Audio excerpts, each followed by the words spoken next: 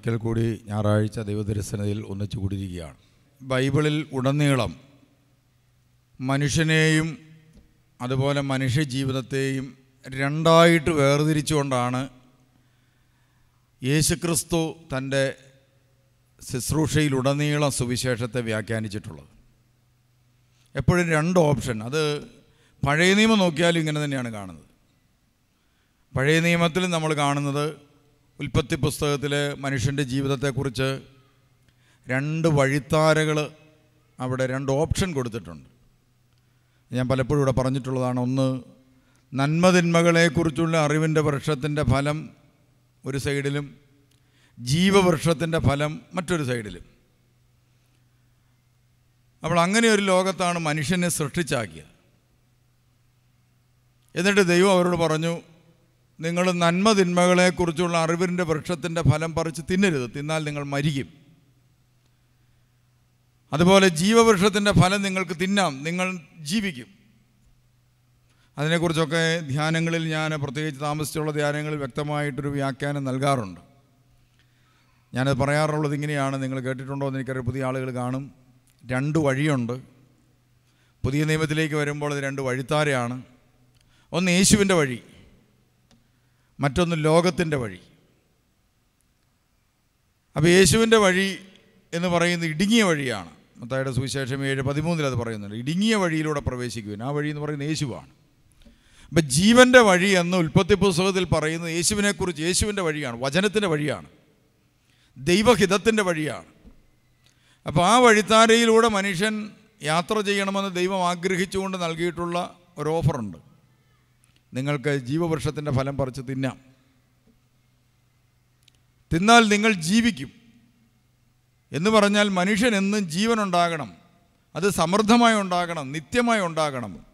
അതാണ് യേശു പുതിയ നിയമത്തിൽ പറഞ്ഞത്, നിങ്ങൾക്ക് നിത്യജീവൻ ഉണ്ടാവണം. പഴയ നിയമവും പുതിയ നിയമവും തമ്മിൽ വലിയ കണക്റ്റഡാണ്. അപ്പം അങ്ങനെ തുറന്നു കിടന്നിരുന്ന ആ വഴിയെക്കുറിച്ച് യേശു തന്നെക്കുറിച്ച് തന്നെ പറയുന്നതാണ്. യോഹന്നാൻ്റെ സുവിശേഷം 17:3 വായിച്ചേ. ഏകസത്യദൈവമായ അവിടുത്തെയും അവിടുന്ന് അയച്ച യേശുവിനെയും അറിയുക എന്നതാണ് നിത്യജീവൻ. അപ്പം യേശുവിനെ, വചനത്തെ ക്രമേണ എത്രമാത്രം ആഴത്തിൽ അറിയുന്നോ അത്രമാത്രം ആ വ്യക്തി നിത്യതയിലേക്ക് അടുത്തുകൊണ്ടിരിക്കും, മരണമില്ലാത്തവനായി മാറിക്കൊണ്ടിരിക്കും. അതുപോലെ തന്നെ യോഹന്നാൻ്റെ സുവിശേഷം 6-ാം അധ്യായത്തിൽ നമ്മൾ കാണുന്നുണ്ട്. യേശുക്രിസ്തു ജനങ്ങളെല്ലാം കൂടി അക്കരയ്ക്ക് തിരിഞ്ഞു ചെന്നു. കർത്താവേ, അങ്ങ് എപ്പോഴാണ് ഇവിടെ എത്തിയത് എന്ന് ചോദിച്ചപ്പോൾ യേശു പറഞ്ഞു, നിങ്ങൾ നശ്വരമായ അപ്പത്തിന് വേണ്ടിയാണ്, അനശ്വരമായ അപ്പത്തിന് വേണ്ടി നിങ്ങൾ അന്വേഷിക്കണം. ഉടനെ അവർ ചോദിച്ചു വളരെ താല്പര്യത്തോടെ. അപ്പോൾ ഈ ആളുകൾക്ക് താല്പര്യം എന്ന് പറയുന്നത് ഭയങ്കര താല്പര്യമാണ്. ഈ ഭക്തജനങ്ങളുടെ താല്പര്യം എന്ന് പറയുന്നത് വലിയ കൂടുതലാണ്. ഭക്തന്മാരുടെ പ്രത്യേകത ഇതാണ്, വലിയ ജനക്കൂട്ടമായി മാറും. വലിയ കഥയുള്ള കേസല്ലിത്. ജനക്കൂട്ടം എന്ന് പറയുന്നത് വലിയൊരു സംഭവമല്ല. ജനക്കൂട്ടം ഒരു പ്രത്യേക വികാരത്തിന് അടിമപ്പെട്ടാണ്. യേശു നമുക്കറിയാം, അത്ഭുതങ്ങളും അടയാളങ്ങളും നടത്തിയപ്പോൾ ഊശാന ഊശാന എന്ന് പറഞ്ഞുകൊണ്ട് യേശുവിനെ കഴുതപ്പുറത്ത് കയറ്റി കമ്പും കോലും എല്ലാം ആയിട്ട് നടന്ന പാർട്ടികളാണ്. അപ്പോഴാണ് കുറച്ച് ആളുകൾ വിളിച്ച് പറഞ്ഞു, അവനെ ക്രൂശിക്കുക എന്ന്. ഉടനെ ആളുകളെല്ലാം കൂടി ആ കൂട്ടത്തിൽ കൂടി, എന്നാൽ പിന്നെ ക്രൂശിക്കാൻ പറഞ്ഞു. ഇതാണ് ജനക്കൂട്ടത്തിൻ്റെ മനസ്സ്. നമ്മളിൽ പലരും ഈ ജനക്കൂട്ടത്തിൻ്റെ മനസ്സിൽ ചെന്ന് വിട്ടിരിക്കുകയാണ്. അപ്പം ഇതുപോലത്തെ ഒരു മാനസികാവസ്ഥ ഇന്നും ജനത്തിനുണ്ട്. പ്രിയമുള്ളവർ, അതല്ല നമുക്ക് വേണ്ടത്. അറിഞ്ഞ് ആരാധിക്കണം, അതാണ് വേണ്ടത്. അതിന് അന്ധവിശ്വാസമല്ല നമുക്ക് വേണ്ട ഒന്നിനെക്കുറിച്ചും, യേശുവിനെക്കുറിച്ച് പോലും. യേശു അത് ആഗ്രഹിക്കുന്നില്ല. ബൈബിളിനെക്കുറിച്ച് അന്ധവിശ്വാസമല്ല ഉണ്ടാകേണ്ടത്. അതാണിപ്പം നടന്നുകൊണ്ടിരിക്കുന്നത്. ബൈബിളിലെ വാക്യങ്ങൾ അരച്ച് കലക്കി പാലിനകത്ത് കറക്കി കുടിച്ചു. ഈ അടുത്ത കാലത്തൊരു റിപ്പോർട്ട് വന്നാണ്, ഒരു ഹോസ്പിറ്റലിൽ ചെന്ന ഗർഭിണിയായ പെൺകുട്ടിയുടെ എന്തോ പ്രശ്നം, കാർബണും മഷിയൊക്കെ ഡോക്ടർമാർ ടെസ്റ്റ് നടത്തിയിട്ട് ചോദിച്ചു, നിങ്ങൾ എന്താണ് ഈ സ്ത്രീ കൊടുത്തത്? അവർ പരിശോധിച്ച് നോക്കിക്കഴിഞ്ഞപ്പോൾ എന്തൊക്കെയോ വിഷാംശം ശരീരത്തിൽ കാണുന്നു. അപ്പോൾ അമ്മയെ ക്വസ്റ്റ്യൻ ചെയ്തപ്പോഴാണ് അമ്മ പറഞ്ഞത്, ഈ എന്തോ സുവിശേഷത്തിൻ്റെ പത്രം പാലിനകത്ത് ജ്യൂസ് അടിച്ച് പ്രസവിക്കാൻ ബുദ്ധിമുട്ടുള്ള മകൾക്ക് കൊടുത്തു. ഇതാണ് അന്ധവിശ്വാസം എന്ന് പറയുന്നത്. ഒരു മാർക്കറ്റിങ്ങിൻ്റെ ഭാഗമായി ഇതൊക്കെ നമ്മൾ സംരക്ഷിക്കേണ്ടത് ചിലർക്ക് അത്യാവശ്യമാണ്. എനിക്ക് അത്യാവശ്യമില്ല. ഞാനൊരു മാർക്കറ്റിൻ്റെ ഭാഗമല്ല, യൂണിയൻ്റെ ഭാഗമല്ല. സുവിശേഷത്തിൽ യൂണിയനും ഉണ്ട്, മാർക്കറ്റും ഉണ്ട്. അതിൻ്റെ ഒന്നും ഭാഗമല്ല ഞാൻ. എന്നെ ഇവരാരും യൂണിയനിൽ ചേർത്തിട്ടുമില്ല, മാർക്കറ്റിലും ചേർത്തിട്ടില്ല. അപ്പോൾ ഇത് ഒരു അന്ധവിശ്വാസമാണ്. ഈ പേപ്പർ ഇങ്ങനെ നെഞ്ചോട് ചേർത്ത് വെച്ചു. പേപ്പർ നെഞ്ചോട് ചേർത്ത് വെക്കുന്നതിനേക്കാളും എത്രയോ എളുപ്പമാണ് വിശുദ്ധ കുർബാന അനുഭവിച്ചിട്ട് നെഞ്ചത്ത് കൈവെക്കുന്നത്. അങ്ങനെ പ്രോത്സാഹിപ്പിച്ചാലുള്ള പ്രശ്നം എന്താണ്? വിശുദ്ധ കുർബാന ഏത് വൈദികൻ ചൊല്ലിയാലും വിശുദ്ധ കുർബാനയാവും. അപ്പം ഞാൻ പറയുകയാണ്, ഇവിടുന്ന് ഇറക്കിയിട്ടുള്ള സുവനീർ നിങ്ങൾ നെഞ്ചോട് ചേർത്ത് വെച്ച് പ്രാർത്ഥിച്ചാൽ മതി, അതോടുകൂടി വലിയ സൗഖ്യം കിട്ടുമെന്ന് പ്രഖ്യാപിച്ചിരുന്നെങ്കിൽ സത്യത്തിൽ സുവനീറിന് നല്ല ചിലവുണ്ടായേനെ. നമ്മുടെ സുവനീർ വന്നിട്ട് ചിലവില്ലാതിരിക്കുകയായിരുന്നു. പ്രിൻ്റ് ചെയ്തതിൻ്റെ പൈസ പോലും കിട്ടിയില്ല. അവസാനം നഷ്ടത്തിൽ എല്ലാവർക്കും കൊടുക്കുകയായിരുന്നു. അപ്പോൾ ഇത് പെട്ടെന്ന് ചിലവാകാനുള്ള ഏറ്റവും നല്ല മാർഗ്ഗം എന്താണെന്നറിയോ? സുവനീർ നെഞ്ചോട് നെഞ്ചോട് ചേർത്ത് വെച്ച് പ്രാർത്ഥിച്ചപ്പോൾ ഒരാളുടെ തലവേദന മാറിയെന്ന് ഞാനിവിടെ പറഞ്ഞാൽ മതി. എനിക്കത് പറയാനുള്ള മനസാക്ഷിയില്ല. അപ്പം ഞാൻ പറയാൻ ആഗ്രഹിക്കുന്നത് എന്താണ്? വിശുദ്ധ കുർബാന ഹൃദയത്തിൽ സ്വീകരിച്ചു, നെഞ്ചോട് ചേർത്ത് പിടിച്ചു, വിശുദ്ധ കുർബാനയെ ആരാധിച്ചപ്പോൾ എൻ്റെ രോഗം മാറിയെന്ന് പറഞ്ഞു കഴിഞ്ഞാൽ ഇവിടെയും അത് കിട്ടും, മണർകാട് പടിയിലും കിട്ടും. അത് ഏത് കൊച്ചു പള്ളിയിലും, കോട്ടയത്തെ ഏറ്റവും സഭയിലെ ഏറ്റവും കൊച്ചു പള്ളിയിലും ഇത് കിട്ടും. എല്ലാ സഭയിലും ക്രിസ്തുവിൻ്റെ ശരീരരക്തങ്ങൾ ഒരു പുരോഹിതൻ്റെ കൈവഴി ആവസിക്കപ്പെടുന്നുണ്ട്. അപ്പോൾ ഇതുപോലെ പ്രിയമുള്ളവരെ നമ്മൾ മനസ്സിലാക്കിക്കോണം, ഇങ്ങനെയൊക്കെ ഉള്ള അന്ധവിശ്വാസമല്ല നമുക്ക് വേണ്ടത്. മറിച്ച് യേശു പറയുന്നത് എന്താണ്? യോഹന്നാന്റെ സുവിശേഷം 17:3 ഏക സത്യദൈവമായ അവിടുന്ന് അയച്ച യേശുവിനെയും അറിയുക എന്നതാണ് നിത്യജീവൻ. അങ്ങനൊരു വഴിയുണ്ട്, അറിവിൻ്റെ വഴി. പിന്നെ മറ്റൊരു വഴിയുണ്ട്. അതെന്ത് വഴിയാണ്? വിശാലമായ വഴി. എല്ലാ മനുഷ്യനും പോകും, അതുകൊണ്ട് ഞാനും പോകും. എല്ലാ മനുഷ്യനും അങ്ങനെ ചിന്തിക്കുന്നു, അതുകൊണ്ട് ഞാനും ചിന്തിക്കുന്നു. എല്ലാ മനുഷ്യനും ചെയ്യുന്നു, അതുകൊണ്ട് ഞാനും ചെയ്യുന്നു. അങ്ങനത്തെ ഒരു വഴിയുണ്ട്. അതാണ് നന്മ തിന്മകളെക്കുറിച്ചുള്ള അറിവിൻ്റെ വഴി. എനിക്ക് നന്മയാണെന്ന് തോന്നിയത് ഞാനങ്ങ് ചെയ്തു. അതെനിക്ക് കുഴപ്പമൊന്നുമില്ല. എനിക്കത് ചെയ്യുന്നതിന് നിങ്ങൾക്ക് ആർക്ക് വേണമെങ്കിലും ചെയ്യാം. നിങ്ങൾക്ക് ഇഷ്ടമുള്ളത് നിങ്ങൾക്ക് ചെയ്യാം. നിങ്ങൾക്കിപ്പോൾ തോന്നുകയാണ്, ഇന്ന് തൂത്തുട്ടി പള്ളി വരുമ്പോൾ പള്ളിയുടെ മുറ്റത്ത് ഒരു പ്രാവശ്യം ഉരുണ്ടിട്ട് ധ്യാനം കൂടണം. നിങ്ങൾക്കങ്ങ് തോന്നും, ഒരാൾക്കങ്ങ് തോന്നി. ഈ ചൂട് പെട്ടെന്ന് തണുപ്പ് മാറി ചൂട് വന്നപ്പോൾ തോന്നിയതാണെന്ന് വിചാരിച്ചു. തലയ്ക്കൊരു ചെറിയ പെട്ടെന്ന് ചൂടടിച്ചപ്പോൾ ഉണ്ടായൊരു പ്രശ്നമാണ്. അയാൾ അങ്ങനെയൊക്കെ തീരുമാനിച്ചു, ഞാൻ ഈ പള്ളിക്ക് ചുറ്റും ഒരു പ്രാവശ്യം ഒന്ന് ഉരുണ്ടിട്ടാണെങ്കിൽ എൻ്റെ പാപങ്ങളൊക്കെ ഒന്ന് പരിഹരിക്കപ്പെടട്ടെ. മാത്രമല്ല, ഞാൻ ഈ ചെയ്ത പാപങ്ങളൊക്കെ അനുസരിച്ച് ഞാൻ ഈ മനുഷ്യരുടെ ഇടയിലൊക്കെ ഒന്ന് അപമാനിതനായിക്കോട്ടെ എന്ന് വിചാരിച്ചിട്ടായിക്കോട്ടെ. എന്തെങ്കിലും കാരണത്താൽ എങ്ങനെയൊക്കെയോ ചിന്തി ഇയാൾ ഇവിടെ നിന്ന് ഉരുണ്ടിട്ട് മണ്ണുമെല്ലാം പിടിച്ച് ബ്ലഡും ഒക്കെ ആയിട്ട് ഇയാൾ ഇവിടെ വന്നിരിക്കുകയാണ്. അതെ, അയാൾക്ക് നല്ലതാണെന്ന് തോന്നി, അയാൾ ചെയ്തു. അപ്പം നിങ്ങൾക്കും തോന്നുകയാണ്, അയാൾ അങ്ങനെ നല്ലവണ്ണം ഉരുണ്ട്, അപ്പോൾ അയാൾക്ക് നല്ല സന്തോഷം കിട്ടി, എന്നാൽ പിന്നെ ഞാനിവിടെ ഉരുണ്ടാക്കാം. അങ്ങനെ രണ്ടുപേരും ഉരുണ്ടു. പിന്നെ മൊത്തം ഉരുളിച്ചയാണ്. പിന്നെ 1 മണിയാകുമ്പോൾ ഇവിടെ ഉരുളിച്ചയുടെ ബഹളമാണ്. നമ്മളാരിൽ ഉരുളാൻ പറഞ്ഞു? ഇല്ല. അപ്പോൾ ഉരുണ്ടതാരാ? Francis Assisi ഉരുണ്ടിട്ടുണ്ട്. അദ്ദേഹത്തിന് തോന്നിയ ജഡീക പ്രവണത മാറാൻ വേണ്ടി അദ്ദേഹം റോസാ മുള്ളിൻ്റെ മേൽ കയറുന്നു ഉരുണ്ടു. റോസയ്ക്ക് പിന്നെ മുള്ളുണ്ടായിട്ടില്ല. അദ്ദേഹത്തിൻ്റെ പാപത്തെ കീഴടക്കാൻ വേണ്ടിയുള്ള അദ്ദേഹത്തിൻ്റെ ആ മനസ്സുമായി ബന്ധപ്പെടുത്തി അദ്ദേഹം ചെയ്തൊരു കാര്യമാണ്. അത് അദ്ദേഹത്തെ രക്ഷപ്പെടുത്തി എന്ന് പറഞ്ഞ് ഇവിടെ എല്ലാവരും കൂടെ കിടന്ന് വീടിൻ്റെ ഫ്രണ്ടിലെല്ലാം റോസ വെച്ച് അതിൻ്റെ മുകളിൽ കിടന്ന് ഉരുളാൻ പറ്റുമോ? ഇൻഫെക്ഷനായി ചത്തുപോകത്തില്ല. ഷുഗർ കൂടി ഉണ്ടെ പറയുകയും വേണ്ട.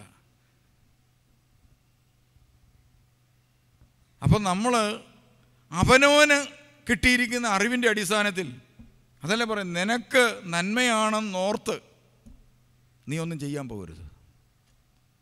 നിനക്ക് തിന്മയാണെന്നോർത്ത് അത് വേണ്ട, ആ പരിപാടി വേണ്ട. അത് ശരിയാകത്തില്ല. കാരണം എന്താ? എനിക്ക് ഭക്ഷണം കഴിക്കാതെ വിശുദ്ധ കുർബാന അനുഭവിക്കണം. അത് ശരിയാകില്ല. എന്നാൽ പിന്നെ കുർബാന വേണ്ട. കുർബാന കഴിച്ചില്ല എന്നാ?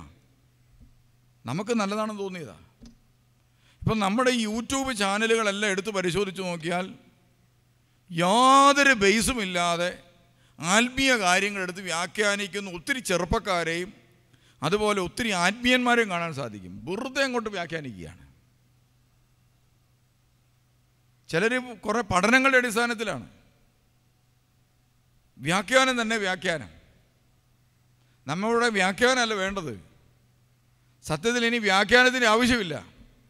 നമുക്ക് വേണ്ടത് ജീവിതമാണ്. ജീവിക്കുക എന്നുള്ളതാണ്. എന്നെ നിങ്ങളെ ഈ ഭൂമിയിലേക്ക് വിട്ടിരിക്കുന്നത് വ്യാഖ്യാനിക്കാനല്ല, ജീവിക്കാനാണ്. അപ്പോൾ പ്രിയമുള്ളവനെ, അതിനുള്ള ഒരു വഴിയുണ്ട്. ആ വഴി എന്ന് പറയുന്നത് ഞാൻ നേരത്തെ പറഞ്ഞ ഇടുങ്ങിയ വഴി, ജീവവൃക്ഷം എന്ന് പറയുന്ന വഴി, വചനത്തിൻ്റെ വഴി, ദൈവഹിതം എന്തെന്ന് അറിയുന്ന ദൈവഹിതം പാലിക്കുന്ന വഴി. അതാണ് ഒരു ആത്മീയ വഴി എന്ന് പറയുന്നത്. അതാണ് ആധ്യാത്മിക വഴി. മറ്റേ വഴി എന്ന് പറയുന്നത് വിശാലമായ വഴിയാണ്. അതെന്താണ്? എനിക്ക് ഇഷ്ടമുള്ളതെല്ലാം ഞാൻ ചെയ്യുന്നു, എന്നിട്ട് അതെല്ലാം ദൈവഹിതമാണെന്ന് ഞാൻ തന്നെ തീരുമാനിക്കുന്നു. അങ്ങനെ ചെയ്താലുള്ള ദോഷം എന്താണെന്നറിയോ? നമ്മളെ തന്നെ നമ്മുടെ ദൈവം നമ്മളായി മാറുകയാണ്. എൻ്റെ ദൈവവും എൻ്റെ കർത്താവും ഞാൻ. കാരണം എൻ്റെ മനസ്സ് പറയുന്നത് ഞാൻ ചെയ്യുന്നു. ഇപ്പം ചുരുക്കി പറഞ്ഞാൽ ഞാൻ തന്നെ എൻ്റെ ദൈവം. അങ്ങനത്തെ ആധ്യാത്മികതയുണ്ട്.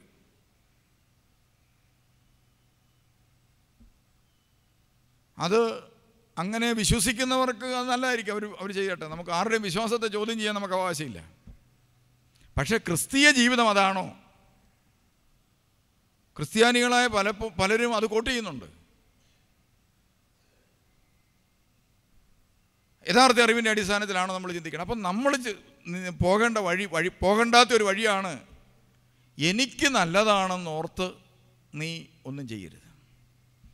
എനിക്ക് തിന്മയാണെന്നോർത്ത് നീ എല്ലാം നിനക്ക് ബുദ്ധിമുട്ടാണെന്ന് പറഞ്ഞതുകൊണ്ട് ഇല്ലെന്ന് പറയരുത്. ഇപ്പം ദൈവത്തെ ഞാൻ കണ്ടിട്ടില്ല, അതുകൊണ്ട് ഞാനങ്ങ് തീരുമാനിക്കുക. അങ്ങനെ ഒരാളില്ല. ഒരാൾ പറയണം, അമേരിക്ക എന്ന് പറഞ്ഞൊരു രാജ്യമുണ്ട്. ഇവിടുന്ന് ഫ്ലൈറ്റിൽ കയറി 18 മണിക്കൂർ യാത്ര ചെയ്ത് കഴിയുമ്പോൾ അവിടെ ഒരു രാജ്യമുണ്ട്, നിങ്ങൾ കണ്ടിട്ടില്ല, നിങ്ങൾ വിമാനത്തെ കയറിയിട്ടുമില്ല, അതുകൊണ്ട് നിങ്ങൾ പറഞ്ഞു അങ്ങനെ ഒരു രാജ്യമേ ഇല്ല എന്ന് പറഞ്ഞില്ലാതാവുമോ? എന്ന് പറഞ്ഞത് ഇല്ലാതാവുമോ? ഇല്ല, അതുണ്ട്. അതൊരു യാഥാർത്ഥ്യമാണ്. അതുകൊണ്ടാണ് വിശ്വാസ പ്രമാണത്തിൽ നമ്മൾ പഠിപ്പിക്കുന്നത് കാണപ്പെടുന്നതും കാണപ്പെടാത്തതുമായ സകലത്തിൻ്റെയും സൃഷ്ടാവായ സത്യേക ദൈവത്തിൽ ഞാൻ വിശ്വസിക്കുന്നു. ഈ ലോകത്തിൻ്റെ അധികാരി, സുവിശേഷത്തിൽ അതിനെക്കുറിച്ച് പറയുന്നത് എന്താണെന്നറിയോ? യേശു തന്നെ പറയുന്നുണ്ട്, ഈ ലോകത്തിൻ്റെ അധികാരി എന്ത് ചെയ്യുന്നു? ജയിക്കാൻ പോകുന്നു. ആരെക്കുറിച്ചാണ് യേശു പറഞ്ഞത്? സാത്താനെക്കുറിച്ചാണ് പറഞ്ഞത്. സാത്താൻ മനുഷ്യനെ നിയന്ത്രിക്കും. എന്നിട്ട് എന്തു ചെയ്യും? ദൈവരാജ്യത്തിൻ്റെ, ക്രിസ്തുവിൻ്റെ മഹിമേറിയ സുവിശേഷത്തിൻ്റെ വഴിത്താരകളെ എല്ലാം നിഷേധിക്കുന്ന രീതിയിൽ ആര് പ്രവർത്തിക്കുന്നോ അവരെല്ലാം ഈ ലോകത്തിൻ്റെ അധികാരിയുടെ കീഴിലാണ്. കാരണം ഭൂമുഖത്തെ ഏറ്റവും വലിയ നന്മയെന്ന് പറയുന്നത് യേശുവാണ്. ഏറ്റവും വലിയ നന്മ യേശുവാണ്. യേശുവിന് ചെയ്യാൻ പറ്റുന്ന മാക്സിമം യേശു ചെയ്തു കഴിഞ്ഞു. എന്താണ്? തൻ്റെ ജീവനെ ബലിയർപ്പിച്ചു. നമ്മുടെ സഭയിൽ ഇപ്പോൾ ഞാനിരുന്ന മലബാർ ഭദ്രാസനത്തിൽ ഇപ്പോൾ മെത്രാപ്പൊലിത്തെ വായിച്ചിട്ടുണ്ട്. അദ്ദേഹത്തിന് ചെയ്യാവുന്നതെല്ലാം സഭയ്ക്ക് വേണ്ടി ചെയ്തു കഴിഞ്ഞ ആളാണ്. ചെയ്യാവുന്ന മാക്സിമം എന്താണ്? ശരീരത്തിൻ്റെ ഒരു ഭാഗം മുറിച്ചെടുത്ത് അദ്ദേഹം വേറൊരു സ്ത്രീക്ക് കൊടുത്തു. അതിൽ കൂടുതൽ എന്നാ ചെയ്യാനായിട്ട്? പിന്നെ കിട്ടിയിരുന്ന പൈസയൊക്കെ ഉണ്ടായിരുന്നതൊക്കെ കുറച്ച് ചാരിറ്റിക്കെല്ലാം കിട്ടിയ സമ്പാദ്യങ്ങളിൽ കൊടുത്തതൊക്കെ ചാരിറ്റി ആയിട്ട് ഇവിടെ വീടുകളായിട്ടും 10-27 വീടുകൾ വെച്ച് കൊടുത്തു. അപ്പോൾ ആളുകൾ കൂടുതൽ പണം കൊടുത്തപ്പോൾ അതെല്ലാം പാവങ്ങൾക്ക് കൊടുത്തു. അങ്ങനെ ചെയ്യാവുന്ന കാര്യങ്ങളെല്ലാം ചെയ്ത് ഇരിക്കുമ്പോഴാണ് സഭ അദ്ദേഹത്തെ മെത്രാപ്പൊലീത്ത സ്ഥാനത്തേക്ക് തിരഞ്ഞെടുത്തത്. അതുകൊണ്ട് ഒരു നല്ല മെത്രാപ്പോലിത്ത എന്ന നിലയിൽ സഭ അദ്ദേഹത്തെ മെത്രാപ്പോലിത്തയായി സിനഡ് തിരഞ്ഞെടുക്കുകയും പരിശുദ്ധ പാത്രിക്കീസ് അദ്ദേഹത്തെ വാഴിക്കുകയും ചെയ്തു. കഴിഞ്ഞ ആഴ്ചയിൽ അദ്ദേഹത്തെ സുന്ത്രോണീസോ നടത്തി ആ ഭദ്രാസനം ഭരമേൽപ്പിച്ചു. അപ്പോൾ ഒരു മനുഷ്യൻ എന്ന നിലയിൽ ഇത് അദ്ദേഹത്തിന് ഒരു വൈദികൻ എന്ന നിലയിലും മനുഷ്യൻ എന്ന നിലയിലും ഇനിയിപ്പോൾ ഒരു ബിഷപ്പ് എന്ന നിലയിൽ അദ്ദേഹത്തിന് ചെയ്യാവുന്ന മാക്സിമം അദ്ദേഹം ചെയ്തു കഴിഞ്ഞു. ഞാനിത് പറഞ്ഞതിൻ്റെ അർത്ഥം നിങ്ങൾക്ക് മനസ്സിലായി കാണും. യേശു ചെയ്യാനുള്ളത് മുഴുവൻ ചെയ്തു കഴിഞ്ഞു. ഇനി ചെയ്യാനുള്ളത് നമ്മളാണ്. ഇനി മുറിക്കപ്പെടേണ്ട അപ്പം നമ്മളാണ്. ഇവിടെ അടുത്തൊരു പള്ളിയിൽ ഡേവിസ് ചിറമേൽ അച്ഛൻ വന്നു. ഒന്നാമത്തെ പ്രാവശ്യം വന്നു കഴിഞ്ഞിട്ട് അച്ഛൻ പ്രസംഗമെല്ലാം കഴിഞ്ഞു. എല്ലാവർക്കും ഭയങ്കര ഇഷ്ടമായിരുന്നു. കൈയൊക്കെ അടിച്ചു. അച്ഛൻ്റെ കിഡ്നി കൊടുത്തതെന്ന് പറഞ്ഞുകൊണ്ട് കൈയടിച്ചതാണ്. ഉടനെ അച്ഛൻ പറഞ്ഞു, ഇനി ഞാൻ വരണമെങ്കിൽ നിങ്ങളിൽ ആരെങ്കിലും ഒരു 10 പേര് കിഡ്നി കൊടുക്കാൻ തയ്യാറാകുകയാണെങ്കിൽ അതിൻ്റെ പേപ്പർ മേടിക്കാൻ ഞാൻ വരാമെന്ന് പറഞ്ഞു. അപ്പോൾ രണ്ടാമതൊരു പ്രോഗ്രാം വെച്ചു. അപ്പോൾ അവിടെ ഉണ്ടായിരുന്ന അച്ഛൻ എന്നെ കാണാൻ വേണ്ടി വന്നു. അങ്ങനെ ഞങ്ങളെല്ലാം ഒരു 10 പേര് കിഡ്നി കൊടുക്കാൻ തീരുമാനിച്ചിട്ടുണ്ട്. അതിലൊരാൾ ഈ പള്ളി വന്നുകൊണ്ടിരുന്ന ആളാണ്. അപ്പം അദ്ദേഹം എന്നോട് ചോദിച്ചു, കിഡ്നി കൊടുത്തോട്ടെ? ഞാൻ പറഞ്ഞു, ഭാര്യയോട് ചോദിക്കുക, ഭാര്യയ്ക്ക് സമ്മതമാണ്, പിള്ളേർക്ക് സമ്മതമാണ്. അപ്പോൾ ഞാൻ പറഞ്ഞു, കൊടുത്തു. അങ്ങനെ കിഡ്നി കൊടുക്കാനായിട്ട് 10 പേരുണ്ട്. അപ്പോൾ അതിന് ഒരാശംസയോ മറ്റു കാര്യമൊക്കെ എഴുതാനായിട്ടാണെന്ന് തോന്നുന്നു. എൻ്റെ സപ്ലിമെൻറ്റിലേക്ക് ആശംസ എഴുതാനായിട്ട് അച്ഛൻ എന്നെ കാണാൻ വന്നു. അപ്പോൾ അച്ഛൻ എന്നോട് ഇതൊക്കെ സംസാരിക്കുമ്പോൾ ഞാൻ ചോദിച്ചു, അതെങ്ങനെ ഈ കിഡ്നി കൊടുക്കുന്നത്, എപ്പോഴാണ് ഇത് എടുക്കുന്നതെന്നൊക്കെ ചോദിച്ചു. അപ്പോൾ അച്ഛൻ എന്നോട് പറഞ്ഞു, ഞാനും കൊടുക്കുക എന്ന് പറഞ്ഞു.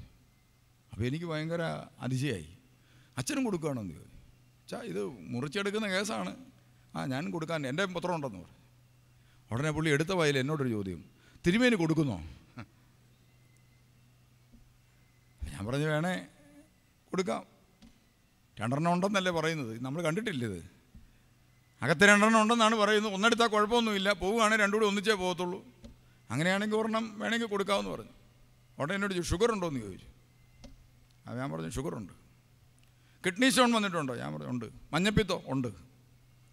എങ്കിൽ ധൈര്യമായിട്ട് സമ്മതപത്രത്തിൽ ഒപ്പിട്ടോളാൻ പറഞ്ഞു. കാരണം ഈ രോഗമുള്ളവരുടെ കിഡ്നി കൊടുക്കാൻ പക്ഷേ എടുക്കുകയില്ല. മാത്രമല്ല, ഇതൊന്നും ഇല്ലെങ്കിൽ തന്നെ അവസാനം ടെസ്റ്റൊക്കെ നടത്തി അവസാനം ഇത് മാച്ചായി വരണമെങ്കിൽ വളരെ ബുദ്ധിമുട്ടാണ്. ഇനി അങ്ങനെ മാച്ചായിട്ടൊക്കെ വന്ന് അപ്പോൾ ഞാൻ പറഞ്ഞു, ഇതെല്ലാ ടെസ്റ്റുകളും നടത്തി അവസാനം മാച്ചായി ഈ 10 ഒരെണ്ണത്തിൻ്റെ മാച്ചായി വന്നതന്നായി. അവൻ്റെ ഗതികേടാണെന്ന് വിചാരിച്ചാൽ മതി. ഇങ്ങനെ വരാൻ പാടാണ്, പക്ഷേ വന്നാൽ അവൻ്റെ ഗതികേടായിട്ട് കൂട്ടിയാൽ മതി. 10 ഒരെണ്ണത്തിന് ഗതികേടായി പോകുമെന്ന് വിചാരിച്ചു. അച്ഛൻ തമാശയായിട്ട് പറഞ്ഞതാണ്. അപ്പം നമുക്ക് 100% ഉറപ്പുണ്ട്. എന്താണ്? ഞാൻ എന്നെ കൊടുക്കില്ല. എന്നിട്ട് നമ്മളൊരു പാട്ടും, നാഥാ സമർപ്പിക്കുന്നു, എന്നെ സമർപ്പിക്കുന്നു, പൂർണ്ണമായി അർപ്പിക്കുന്നു, കാഴ്ചയായി അർപ്പിക്കുന്നു. അടുത്ത, നാഥാ നീ. സത്യത്തിൽ ഇത്ര ആത്മാർത്ഥതയില്ലാതെ മനുഷ്യനൊക്കെ എങ്ങനെ സംസാരിക്കാൻ പറ്റുന്നത് ഞാൻ ഓർക്കാറുണ്ട്.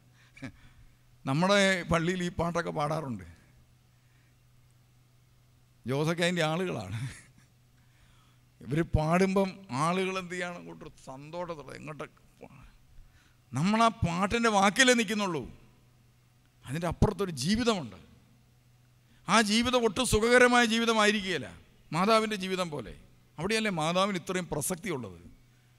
ഒട്ടും സുഖകരമല്ലാത്ത, ഒട്ടും സന്തോഷം, ഭൗമിക സന്തോഷം കിട്ടാത്ത, ലോകത്താൽ അങ്ങേയറ്റം തിരസ്കരിക്കപ്പെട്ട ഒരു സ്ത്രീയായി മാറാനുള്ള ദൈവവിളി സ്വീകരിക്കുക. എന്തൊരു, എനിക്കിതുവരെ നിർവചിക്കാൻ പറ്റിയിട്ടില്ല ഈ മാതാവിൻ്റെ. യേശു ദൈവമാണെന്ന് ഓർക്കണം. മാതാവ് ഒരു സ്ത്രീയാണ്. ഒരു സാധാരണ സ്ത്രീയായി നമ്മൾ മാതാവിനെ, ഞാൻ ഈ മാതാവിൽ കൂടിയാണ് സത്യത്തിൽ ഈ യേശുവിലേക്ക് വന്നത്. ഞാൻ ഈ സെമിനാരി പഠിക്കുന്ന കാലത്ത് മാതാവിനെക്കുറിച്ചുള്ള ചിന്തകളാണ് എന്നെ ഇങ്ങോട്ട് വല്ലാണ്ട് അങ്ങോട്ട് ഇതാക്കിയത്. കാരണം ഒരു സ്ത്രീ ജീവിതം കൊടുത്തു എന്ന ഒരൊറ്റ കാരണം കൊണ്ട് പിന്നീട് ആ ജീവിതം അങ്ങോട്ട് വല്ലാത്ത സങ്കടങ്ങളിലായി. അപമാനത്തിലായി. ഇതൊക്കെ ഒരു റിയാലിറ്റി പോലെ എനിക്ക് എൻ്റെ മനസ്സിലേക്ക് കയറി വരാൻ തുടങ്ങി, റിയാലിറ്റി ആയിട്ട്. അതോടുകൂടി ഞാൻ വല്ലാണ്ട് വിഷമത്തിലായി. എൻ്റെ മാനസിക നിലയിൽ തന്നെ വല്ലാത്ത ബുദ്ധിമുട്ടുണ്ടായി. അവസാനം ഞാൻ ലീവ് എടുത്ത് സെമിനാരിയിൽ നിന്ന് നാട്ടിൽ പോരേണ്ടി വന്നു. ഈ ഒരു കാരണം കൊണ്ട് മാതാവിനെക്കുറിച്ച് ധ്യാനിച്ചിട്ട് അവസാനം ഈ മാതാവിനെക്കുറിച്ചുള്ള ഓർമ്മകൾ എന്നെ വല്ലാത്ത ഒരവസ്ഥയിൽ കൊണ്ടെത്തിച്ചു. കൊച്ചിനെയും കൊണ്ട് 150 അധികം കിലോമീറ്റർ അപ്പുറത്ത് ഈജിപ്തിലേക്ക്, പിന്നീട് ഈ വിശുദ്ധ നാട് സന്ദർശിച്ചപ്പോൾ ആ സ്ഥലങ്ങളിലൂടെ നടത്തിയ യാത്ര എന്നെ വല്ലാതെ ബുദ്ധിമുട്ടിച്ചു. മരുഭൂമിയാണ്, ഒരു മനുഷ്യൻ ഇന്നുമില്ല, അന്നല്ല, അന്നാരുമില്ല. ഇന്നും ആ മരുഭൂമിയിലൂടെ ഇസ്രായേലിൽ നിന്ന് ഈജിപ്തിലേക്കുള്ള യാത്രയിൽ വളരെ വളരെ ചുരുക്കം മനുഷ്യരെ മാത്രമേ നമുക്ക് അവിടെ ഇവിടെയൊക്കെ കാണാൻ പറ്റത്തുള്ളൂ. അത്ര കൊടും മരുഭൂമിയാണ്. ഒരുപക്ഷെ അതിനിടവഴി വേറെ വഴികളും കാണും, എന്തായാലും എല്ലാം മരുഭൂമിയാണ്. അതിലൂടെ കിലോമീറ്ററുകൾ യാത്ര ചെയ്ത് കുഞ്ഞിനെ സംരക്ഷിക്കാൻ പോകേണ്ടി വന്നൊരു അമ്മയാണ് പരിശുദ്ധ അമ്മ. അവിടെ അമ്മ പോയി, ഈജിപ്റ്റ് എന്ന് പറയുന്ന സ്ഥലത്ത് അമ്മ പോയി താമസിച്ച വീട് മാത്രമേ ഉള്ളൂ നമുക്ക് ഒരു ക്രിസ്ത്യാനിറ്റിയിൽ നമുക്ക് കാണാൻ പറ്റുന്നുള്ളൂ. പിന്നെ ഈജിപ്തിലുള്ളത് പിരമിഡും പിന്നെ ഒരു ഒരു ഹിസ്റ്ററിക്കൽ ഇതൊക്കെ പറയുന്ന കുറച്ച് സ്ഥലങ്ങളൊക്കെ മാത്രമേ ഉള്ളൂ. വേറെ ഈ ക്രിസ്ത്യാനിറ്റിക്ക് ബന്ധപ്പെട്ട സ്ഥലങ്ങളൊന്നും വേറെ, പിന്നെ കുറേ മൊണാസ്ട്രികളൊക്കെ ഉണ്ട്. ഈ ബൈബിളുമായി ബന്ധപ്പെട്ട സ്ഥലങ്ങൾ പ്രധാനമായിട്ട് ഇതാണ്. മാതാവ് പോയി താമസിച്ച സ്ഥലം സത്യത്തിൽ എന്നെ വല്ലാണ്ട് വൈകാരിക ബുദ്ധിമുട്ടിലാക്കിയത് ഈ വീട്ടിൽ ചെന്നപ്പോഴാണ്. എങ്ങനെ ഈ ഒരു കൊച്ചിനെയും കൊണ്ട് യൗസേപ്പ് പിതാവിനെ പോലെ ഒരാളുമായിട്ട് ഇത്രയും കിലോമീറ്റർ താണ്ടി ഈ കൊച്ചിനെ ഇവിടെ കൊണ്ട് താമസിപ്പിച്ചു. ആ വീട് അവിടെ അവശേഷിക്കുകയാണ്. അതിനുശേഷം തിരിച്ച് ആ കൊച്ചിനെയുമായിട്ട് ദൈവഹിത പ്രകാരം ആ നാട്ടിലേക്ക് തന്നെ തിരിച്ചു വന്നു. എത്ര വേദനാജനകമായി. ഒരു കാലത്തും ഭൗമിക സന്തോഷത്തിൻ്റെ ഒരു അംശം പോലും അനുഭവിക്കാത്ത സ്ത്രീയാണ് കന്യകമറി. നമ്മുടെ പ്രാർത്ഥനകളിൽ മുഴുവൻ നമ്മൾ ഈ മധ്യസ്ഥ പ്രാർത്ഥന എഴുതി തരാൻ വരുന്ന ആളുകളെ കണ്ട് ഞാൻ ഇപ്പോൾ മടുത്ത്, എനിക്ക് ബോറായി തുടങ്ങി. കാരണം യാതൊരു ബേസുമില്ലാത്ത സങ്കടങ്ങളൊക്കെ ഓരോരുത്തർ പറയും. ഈ വിവാഹം അതുകൊണ്ടല്ലോ നമ്മൾ ഈ കല്യാണത്തിൻ്റെ പ്രശ്നം, അതായത് കല്യാണം കഴിച്ചേച്ച് കൂട്ടയടി നടത്തിയേച്ച് എന്ത് ചെയ്യാണ്, ഫോൺ വിളിയാ. ശാലോമിൽ തിരുമേനിയുടെ പ്രസംഗം കേട്ടു, അങ്ങോട്ടൊന്ന് വരാൻ ആഗ്രഹിക്കുന്നു. എന്നാൽ വാ, നമ്മൾ ഓർക്കുന്ന ശാലോമിലൊക്കെ കേട്ടതല്ലേ പോരട്ടെന്ന്. ഒരു വക പറഞ്ഞാൽ കേൾക്കുകയില്ല. ഭർത്താവിൻ്റെ വീട്ടുകാരും പറഞ്ഞാൽ കേൾക്കുകയില്ല, ഭാര്യയുടെ വീട്ടുകാരും പറഞ്ഞാൽ. ഇവർക്കിപ്പോൾ എന്ത് ചെയ്യണം? ഇതിവിടെ വന്ന് ഇരിപ്പല്ലാതെ ഒരു കാര്യം പറഞ്ഞാൽ കേൾക്കത്തില്ല. അതുകൊണ്ട് ഞാനിപ്പോൾ ഈ കുടുംബജീവിത പ്രശ്നങ്ങൾ വന്നു കഴിഞ്ഞാൽ നിങ്ങൾക്ക് ജീവിക്കാൻ ആഗ്രഹമുണ്ടോ? ഉടനെ അവർ പറയാം ഉണ്ട്. എന്നാൽ നിങ്ങളുടെ പ്രശ്നങ്ങളെല്ലാം തീർക്കാനായിട്ട് തയ്യാറാകുക. ഇനി ആഗ്രഹമുണ്ടെങ്കിൽ നിങ്ങൾ രണ്ടുപേരും ഇന്ന കാര്യങ്ങൾ വിട്ടുവീഴ്ച ചെയ്യണം. വിട്ടുവീഴ്ച ചെയ്യില്ലെങ്കിൽ നിങ്ങളെന്ത് ചെയ്യാണ്? നിങ്ങൾ അവിടെ പോയി കിടന്ന് അടിച്ച് ജീവിക്കുക. അത് ബുദ്ധിമുട്ടായിരുന്നെങ്കിൽ നിങ്ങൾ എന്ത് ചെയ്യാം? എന്നെപ്പോലെ കല്യാണം കഴിക്കരുതായിരുന്നു. അപ്പോൾ പിന്നെ നമ്മൾ നമ്മുടെ മുറിയിലിരുന്നാൽ മതിയല്ലോ. ഒരു ജീവിത പങ്കാളിയുടെ കൂടെ ജീവിക്കണമെങ്കിൽ ആ ജീവിത പങ്കാളി അയാളുടെ അല്ലെ അവളുടെ കുറവും കുറ്റവും ഒക്കെ കുറേ സഹിക്കണം. ഇത് പറഞ്ഞ് ഞാൻ അന്നേരം തല ഉരുന്ന ഒരു രീതിയാണ് ഇപ്പോൾ ഉള്ളത്. എന്തിനാണ് ഞാനിത് പറയുന്നറിയോ? ഇങ്ങനത്തെ കോന്തറാക്കുള്ളിയായിട്ട് എൻ്റെ അടുത്തോട്ട് പോരാതിരിക്കാൻ വേണ്ടി. യേശുവിനെ സ്വീകരിക്കാത്ത ഒരു ഹൃദയങ്ങൾക്കും, സുവിശേഷം സ്വീകരിക്കാത്ത ഒരു ഹൃദയങ്ങൾക്കും വേറെ ആര് ഉപദേശം കൊടുത്താലും പ്രയോജനം കിട്ടുകയെന്ന് മാത്രമല്ല, യേശുവിനെ സ്വീകരിച്ചവരുടെ പ്രശ്നങ്ങളെല്ലാം ഇവിടെ എത്തുന്നതിന് മുമ്പേ തീരും.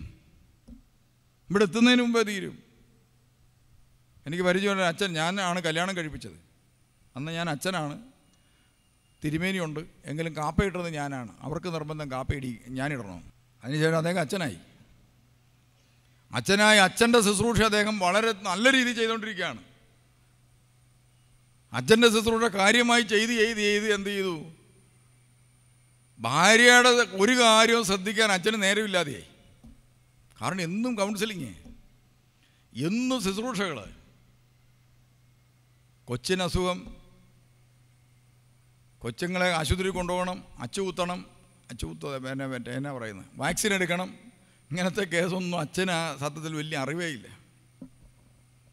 അച്ഛനിങ്ങനെ ശുശ്രൂഷ നടക്കണം. അവസാനം ഭാര്യ കുറച്ചാൾ കഴിഞ്ഞപ്പോൾ ഒന്നും മിണ്ടാട്ടയില്ലാതെ, ഇവർ തമ്മിൽ മിണ്ടാട്ടയില്ലാതായി. അപ്പോഴാണ് അച്ഛൻ ഇങ്ങനെ ശ്രദ്ധിച്ചത്, ഇവള് ഒരുമാതിരി ഒരു ജീവനും ഇല്ലാത്ത രീതിയിലാണ്. ഇത്രയും നാളുമൊക്കെ കുപ്പായം കൊടുക്കുന്നുണ്ട്, എല്ലാം ഒരു ജീവനിലാണ് ചെയ്തത്. തിരിച്ചങ്ങോട്ടൊന്നുമില്ല. കാരണം അച്ഛൻ്റെ മനസ്സ് മുഴുവൻ പള്ളിയും അങ്ങനെയൊക്കെയുള്ള കാശ്. മനസ്സ് വേറെ കണ്ട് ആർക്കൊക്കെയോ കൊടുത്തു. അതൊരു ദൈവഹിതമാണല്ലോ.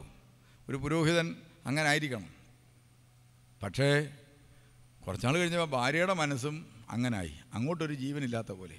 ഉടനെ ചോദിച്ചു, നിനക്ക് എന്നാ പറ്റിയെന്ന് ചോദിച്ചു. ഉടനെ പുള്ളിക്കാരത്തി ഒരു കൊട്ട കാര്യങ്ങളും കൂടി ചോദിച്ചു. പിള്ളേർക്ക് ഇഞ്ചക്ഷൻ കൊടുത്ത കാര്യം വല്ല അറിഞ്ഞോ? മഞ്ഞപ്പിത്തം വന്ന കാര്യം അറിഞ്ഞോ? ഇതൊന്നും അച്ഛൻ അറിഞ്ഞിട്ടില്ല. പക്ഷേ നാട്ടുകാരുടെ എല്ലാ വിവരവും കൃത്യമായിട്ടറിയാം. ഉടനെ അച്ഛൻ എന്നെ വിളിച്ചു. ഞങ്ങൾ തമ്മിൽ മാനസികമായിട്ട് വലിയ പ്രശ്നത്തിലാണ്. അടിയും ബഹളമൊന്നും ഉണ്ടായിട്ടില്ല, പക്ഷേ ഈ മനസ്സകന്നുപോയി. എന്തോ സംതിങ് സംഭവിച്ചു. അപ്പം ഞാൻ പറഞ്ഞു, നിങ്ങൾ ഇങ്ങോട്ട് വരണ്ട. അപ്പം പറഞ്ഞു ഞങ്ങൾ എന്ത് ചെയ്യണം? ഞാൻ പറഞ്ഞു, നിങ്ങളെ കല്യാണം കഴിപ്പിച്ച പള്ളിയിലേക്ക് നിങ്ങൾ ഇന്ന് പോകണം, ഇങ്ങോട്ട് വരണ്ട, എനിക്ക് സമയമില്ലെന്ന് ഞാൻ പറഞ്ഞു. നിങ്ങൾ കല്യാണം കഴിപ്പിച്ച പള്ളിയിലേക്ക് പോകും, രാവിലെ മുതൽ വൈകുന്നേരം വരെ അവിടെ നിന്ന് പ്രാർത്ഥിക്കുക, എന്നിട്ട് വൈകുന്നേരം എന്നെ വിളിച്ചാൽ മതി എന്ന് പറഞ്ഞു. അപ്പോൾ അച്ഛൻ രാവിലെ എഴുന്നേറ്റ് പറഞ്ഞത് നമുക്ക് ഒരു വഴിക്ക് പോകണമെന്ന് പറഞ്ഞു. അമ്മായി ഓർത്ത് ടൂറായിരിക്കുമെന്ന്. എന്തായാലും ബൈക്കിൻ്റെ പുറകെ കയറി നേരെ പോയത് ഇവരെ കല്യാണം കഴിപ്പിച്ച പള്ളി. താക്കോല് മേടിച്ച് തുറന്ന് രാവിലെ തൊട്ട് പള്ളിയിലിരുന്നു. പള്ളിയിലിരുന്നപ്പോഴാണ് അച്ഛനൊരു കാര്യം തോന്നിയത്. എന്താണ്? മറ്റൊരാളോട് മനസ്സിൽ വിഷമം തോന്നിക്കൊണ്ടിരുന്നാൽ പിന്നെ എന്ത് ചെയ്യാൻ പാടില്ല? നമ്മൾ പ്രാർത്ഥിച്ചിട്ട് കാര്യമില്ല. നീ നിരപ്പാകാതെ പ്രാർത്ഥിക്കാൻ പറ്റുകയില്ല. എന്നാലും ചോദിച്ചെടി, നിനക്ക് എന്നോട് ഇങ്ങനെയൊക്കെ ഒരു മനപ്രയാസം തോന്നാൻ കാര്യം എന്താ? അങ്ങനെ മനപ്രയാസം. ഉടനെ പുള്ളിക്കാരത്തിയുടെ സങ്കടങ്ങളെല്ലാം പറഞ്ഞു. ഉടനെ അച്ഛൻ്റെ മറുപടിയും പറഞ്ഞു. വൈകുന്നേരം ആയപ്പം എനിക്ക് കോള് വന്നു. അപ്പം ഞാൻ ചോദിച്ചു, നിങ്ങളുടെ പ്രശ്നം എവിടം വരെയായി? ഉടനെ പറഞ്ഞു, പണ്ട് 1 വർഷം 2 വർഷം മുമ്പോ കല്യാണം നടത്തിയപ്പം ഞങ്ങളുടെ പള്ളിയിൽ നിന്ന് ഇറങ്ങി വന്നപ്പോൾ ഒരു മാനസികാവസ്ഥ ഉണ്ടല്ലോ, കല്യാണം കഴിച്ചാൽ. നിങ്ങൾ ഓർക്കുന്നുണ്ടോ എന്ന് എനിക്കറിഞ്ഞിട്ടില്ല. അല്ല, അവരുടെ അല്ല, നിങ്ങളുടെ. ആ മാനസികാവസ്ഥയിലാണിപ്പം ഞങ്ങൾ. അപ്പം ഞാൻ ചോദിച്ചു, നിങ്ങളുടെ മനസ്സ് തമ്മിൽ അടുത്തെന്നാണോ എൻ്റെ അർത്ഥം? അതെ, മനസ്സടുത്തു. എന്നാൽ ഞാൻ പറഞ്ഞു, ഇനി ഇങ്ങോട്ട് പോരണ്ട. അപ്പോൾ പ്രിയമുള്ളവരെ, ഒരു സുവിശേഷം മനുഷ്യനെ അടുപ്പിക്കുന്നില്ലെങ്കിൽ, ഒരു ദേവാലയം മനുഷ്യനെ അടുപ്പിക്കുന്നില്ലെങ്കിൽ, ഒരു കുടുംബ പ്രശ്നം തീർക്കാൻ ഒരു ദേവാലയത്തിൻ്റെ ബലിപീഠത്തിന് സാധിക്കുന്നില്ലെങ്കിൽ, പിന്നെ നിങ്ങൾ ഒന്നിച്ച് ജീവിച്ചിട്ട് കാര്യമൊന്നുമില്ല.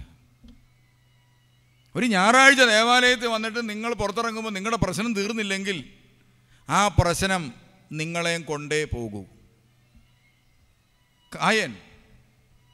കായൻ്റെ പ്രശ്നം ഒരു ബലി കഴിഞ്ഞിട്ടും മാറാതെ വന്നപ്പോൾ കായനോട് ദൈവം ചോദിച്ചു, കായൻ, നീ ഇത്ര എങ്ങനെ ദുഷിച്ചു പോയത്? നിന്റെ മുഖം എത്ര വാടിയത് എന്തുകൊണ്ടാ? നിന്റെ വാതുക്കൽ ഇതാ പാപം പഴുതിയിരിക്കുന്നു, പിശാച് നിന്നെ പിടിക്കാൻ പോവുകയാണ്. നല്ലത് പ്രവർത്തിച്ചുകൂടെ? പാപം വാതുക്കൽ പതിയിരിപ്പുണ്ടെന്ന് നീ ഓർത്തേ. കായൻ ഒരു നിമിഷമെങ്കിലും, ഒരു വാക്കെങ്കിലും ദൈവത്തിൻ്റെത് ശ്രദ്ധിച്ചിരുന്നെങ്കിൽ ഹാബേലിൻ്റെ രക്തം ഭൂമിയിൽ വീഴില്ലായിരുന്നു. ഹാബേൽ എന്ന വിശുദ്ധൻ ഭൂമിയിൽ ജീവിക്കാൻ അതിന് അനുവാദം കിട്ടിയേനെ. ഇതുപോലെ തന്നെ പ്രിയമുള്ളവരെ, നമ്മുടെയൊക്കെ ഇടയിൽ നമ്മളിൽ പലരും ദൂഷണം കൊണ്ടും പരദൂഷണം കൊണ്ടും പലരെയും പിച്ചി ചീന്തുമ്പോൾ സുവിശേഷം നമ്മൾ സ്വീകരിച്ചാൽ അവന് ജീവിക്കാൻ അവകാശം കിട്ടും. ഇന്ന് കേരളം വല്ലാണ്ടങ്ങോട്ട് ദൂഷിച്ചിരിക്കുകയാണ്. അപ്പോൾ ഇവിടെ ക്രൈസ്തവർക്ക് വലിയൊരു പ്രവർത്തിക്കാൻ വലിയൊരു സാധ്യതയുണ്ട്. എന്താണ്? നമ്മൾ വിശാലമായ വഴികൾ ഉപേക്ഷിച്ചിട്ട് ജീവിതമാക്കി മാറ്റണം. ജീവിത വഴിത്താരയിലേക്ക് പോകണം. എന്തെല്ലാം നന്മ നമുക്ക് ചെയ്യാമെന്നറിയാം. ഓർക്കണം, വിശാലമായ വഴിയിലൂടെയുള്ള സഭയുടെ യാത്ര അവസാനിപ്പിക്കണം. പുരോഹിതന്മാരുടെ വിശാല വഴിയിലൂടെയുള്ള, ലോകത്തോട് കോംപ്രമൈസ് ചെയ്തുകൊണ്ടുള്ള, പാപത്തോട് കോംപ്രമൈസ് ചെയ്തുകൊണ്ടുള്ള, പാപിയുടെ തോളിൽ കൈയിട്ടുകൊണ്ടുള്ള യാത്ര അവസാനിപ്പിക്കണം. പാപിയെ കണ്ടു നീ ചെയ്യുന്നത് പാപമാണ് എന്ന് പറയാനുള്ള ആന്തരിക ആർജവം ഉള്ളിലുണ്ടാക്കണം. ഇതിന് പറയുന്ന പേര് ആത്മീയ മനുഷ്യൻ. ആത്മീയ മനുഷ്യനുമുണ്ട്, ജഡിക മനുഷ്യനുമുണ്ട്. ഇതിൽ നമ്മൾ ആർക്കാണ്? നമ്മൾ 2 മനുഷ്യരുണ്ട്. ഈ 2 മനുഷ്യരിൽ ഏത് മനുഷ്യനാണ് നമ്മൾ പാലൂട്ടി താരാട്ട് പാടി വളർത്തുന്നത് നമ്മൾ നോക്കണം. ജഡത്തെയാണോ ആത്മാവിനെയാണോ? അപ്പം ഞാൻ 2 അൽസേഷൻ പട്ടിക്കുഞ്ഞുങ്ങളെ കൊണ്ടുവന്നു എന്ന് വിചാരിച്ചു. ഒരെണ്ണത്തിന് ഞാൻ ഇവിടെ ധ്യാനത്തിൻ്റെ മിച്ചം വരുന്ന മുരിങ്ങക്കോലും പിന്നെ ചോറിൻ്റെ ബാക്കിയും പറ്റും എല്ലാം കൊടുത്ത് വളർത്തുകയാണ്. ഒരു പട്ടിയെ ഞാൻ ഇറച്ചിയും എല്ലും ഒക്കെ പിന്നെ ഫുഡ് സപ്ലിമെൻറ്റും അതൊക്കെ ഉണ്ട്. പട്ടിക്കൊക്കെ എന്തെല്ലാം സപ്ലിമെൻ്റ് ഉണ്ടെന്നറിയാം. എല്ല് വളരാനുള്ളത്, പല്ല് വളരാനുള്ളത്, നഖം വളരാനുള്ളത്, നഖം വെട്ടാനുള്ളത്, പിന്നെ ചെള്ള് വരാതിരിക്കാനുള്ളത്, പിന്നെ അങ്ങനത്തെ എന്തെല്ലാം ഐറ്റംസ് ഉണ്ടെന്നറിയാം പട്ടിക്ക്. അതെല്ലാം കൊടുത്ത് ഞാൻ വളർത്തുകയാണ് ഒരു പട്ടിയെ. എന്നിട്ട് 2ഉം വളർന്നു. ഏതായിരിക്കും വലുതായിട്ട് വളരുന്നത്? സപ്ലിമെൻറ്റ് കൊടുത്തത് നന്നായിട്ട് വളരും.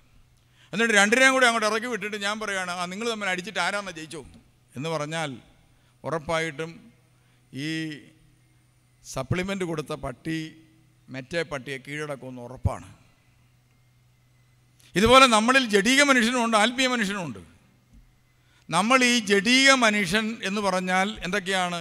ജഡത്തിൻ്റെ വ്യാപാരങ്ങൾ എല്ലാവർക്കും അറിയാം. വ്യഭിചാരം, അശുദ്ധി, ദുർവൃത്തി, വിഗ്രഹാരാധന, കലഹം, വഞ്ചന, ആഭിചാരം, ശത്രുത, ഭിന്നത, വിഭാഗീയ ചിന്ത, ഇതൊക്കെയാണ് ജഡത്തിൻ്റേത്. ഇത് വളർത്തുന്ന കാര്യങ്ങളെല്ലാം ഞാൻ ഇട്ട് കൊടുത്തുകൊണ്ടിരിക്കുക ഓരോ ദിവസവും. സുവിശേഷ പ്രസംഗം എന്നിട്ട് ജഡത്തിൻ്റെ ഈ വിഭാഗീയ ചിന്ത വളർത്തുന്ന കാര്യങ്ങൾ ഇട്ട് കൊടുക്കുന്നു. പിന്നെ ഏവങ്കേലിയം പ്രസംഗിക്കേണ്ടതാണ്. അവിടെ എന്തു ചെയ്യാണ്? ജഡത്തിൻ്റെ ഈ വിഭാഗീയ ചിന്തയും ഭിന്നത ഉണ്ടാക്കുന്ന കാര്യങ്ങളെല്ലാം ഞാൻ പറഞ്ഞുകൊണ്ടിരിക്കുകയാണ്. വെറുപ്പും പകയുണ്ടാക്കുന്ന കാര്യങ്ങൾ പറയുകയാണ്. ആരാ വളരുന്നത്? നമ്മളിലെ ജഡീകൻ വളർന്നുകൊണ്ടിരിക്കുകയാണ്. ജഡം വളർന്നാൽ ആരാ വളരുന്നതെന്നറിയോ? ജഡത്തെ നിയന്ത്രിക്കുന്ന ഈ ലോകത്തിൻ്റെ അധികാരി പിശാച്. ഇനി നിങ്ങൾ നിങ്ങളുടെ വീട്ടിൽ നിങ്ങളുടെ കുഞ്ഞുങ്ങളെ വളർത്തുമ്പോൾ നിങ്ങൾ ആത്മീയതയാണോ വളർത്തുന്നത്, ജഡീകതയാണോ വളർത്തുന്നത്? നിങ്ങൾ ചിന്തിച്ച് നോക്കി. നമ്മുടെ ഇവിടെ ഈ വചനഗ്രാമത്തിലേക്ക് പിള്ളേരെ വിടുന്നുണ്ട്. സത്യത്തിൽ ഈ വചനഗ്രാമത്തിൽ പഠിക്കുന്ന പല കുഞ്ഞുങ്ങൾ അവരറിയാതെ അവരിൽ ആത്മാവ് വളരുകയാണ്. ജഡത്തെ അവർ തിരസ്കരിക്കുകയാണ്. അങ്ങനെയൊക്കെയാണ് നമ്മുടെ അച്ഛൻ്റെ കൊച്ചിനെ ഇവിടെ കൊണ്ടുവന്ന് ചേർത്ത്,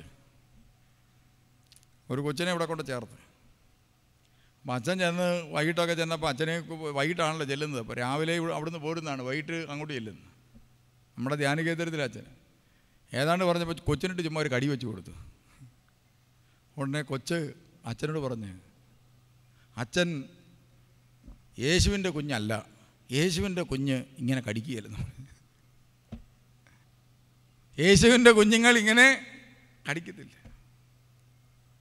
യേശുവിൻ്റെ കുഞ്ഞ് ആരെയും ഉപദ്രവിക്കുകയോ കടിക്കുകയോ ചീത്ത പറയുകയോ ഒന്നും ചെയ്യുക. അപ്പോൾ ഇത് ആത്മീയമായൊരു വലിയൊരു കാര്യം ഈ കുഞ്ഞുങ്ങളെ പഠിപ്പിച്ചതാണ്. നിസ്സാര കാര്യമാണ്. ഇവരെല്ലാം നല്ല ബിസ്ക്കറ്റുമൊക്കെ കഴിച്ച് നല്ല ബുഷൊക്കെ കഴിച്ചിരിക്കുന്നവരാണ്. അപ്പോൾ എന്താണ് ഇവർക്ക് സ്വാഭാവികമായിട്ട് തോന്നുന്നത്? 2 പിള്ളേർ തമ്മിൽ കളിക്കുമ്പം അമ്മട്ട് പിടിച്ചൊരു ഞുള്ളു കൊടുക്കണമെന്നും ഒരു തള്ളു കൊടുക്കണമെന്നും ഒരു കടി കൊടുക്കണമെന്നൊക്കെ ചുമ്മാ സ്നേഹത്തിലാണെങ്കിലും പിടിച്ചിട്ടൊരു കടി, അതൊക്കെ സ്വാഭാവികമായിട്ട് പിള്ളേർ ചെയ്യുന്നതാണ്. അപ്പോൾ അവർക്ക് ആത്മീയത ഇട്ട് കൊടുത്താണ്. എന്താണ്? യേശുവിൻ്റെ കുഞ്ഞുങ്ങളാരും എന്ത് ചെയ്യത്തില്ല, കടിക്കത്തില്ല, ഉപദ്രവിക്കത്തില്ല, പീഡിപ്പിക്കത്തില്ല. കണ്ടോ? അത് വീട്ടിൽ അപ്പനെ പഠിപ്പിക്കാനും മാത്രം കൊച്ചു വളർന്നു. ഈ അപ്പൻ എന്നോട് ഒന്ന് പറഞ്ഞു, ഇതാ കൊച്ച് അവൻ ഒറ്റ പറച്ചിൽ, ആ പറച്ചിലിൽ നമ്മളങ്ങ് ഷെയിമായി പോയെന്ന്. അപ്പം നമ്മൾ നമ്മുടെ കുഞ്ഞുങ്ങളെ നല്ലത് ആത്മീയത കൊടുക്കണം, യേശുവിനെ കൊടുക്കണം, വചനം കൊടുക്കണം, കഥകളിലൂടെ ഒക്കെ നമ്മൾ കൊടുക്കണം. നമ്മളിതുമെല്ലാം കൊടുക്കുന്നുണ്ടോ? അതിന് പകരം നമ്മൾ കൊച്ചിന് പാല് കൊടുക്കുമ്പോഴും ടി വിക്കകത്തോട്ട് നോക്കിയിട്ട് കൊടുക്കുകയാണ്. കൊച്ച് അമ്മയുടെ മുഖത്തോട്ട് നോക്കും, അപ്പോൾ അമ്മയുടെ മുഖത്തെ ഭാവം മാറി മാറി വരുന്നുണ്ട്. ഉടനെ കൊച്ച് ടി വിക്കകത്തോട്ട് നോക്കും. അവിടെ ലാത്തി ചാർജും അടിയും തെറിയും ഒച്ചപ്പാടും നടന്നുകൊണ്ടിരിക്കുകയാണ്. അവിടെ വലിയ ചർച്ച നടന്നുകൊണ്ടിരിക്കുകയാണ്. എന്താണ്?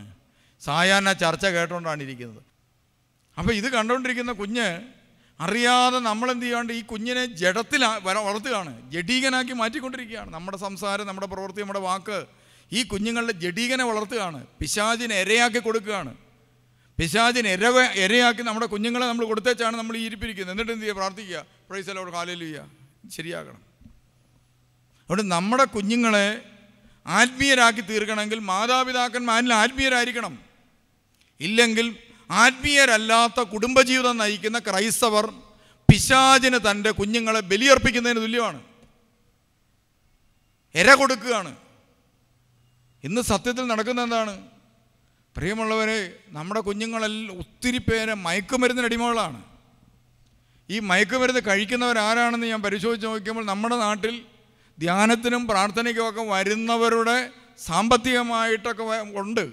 ഇനിയിപ്പോൾ പ്രാർത്ഥിച്ചാൽ മതിയല്ലോ, അതുകൊണ്ട് പ്രൈസ് ദി ലോർഡ്, ഹല്ലേലൂയ ഒക്കെ പറയുന്നുണ്ട്. പക്ഷേ അവരവരുടെ കുഞ്ഞുങ്ങളെ അവരുടെ അമിതമായ പണം കൊടുത്ത് വളർത്തുകയാണ്. ചെയ്യരുത്.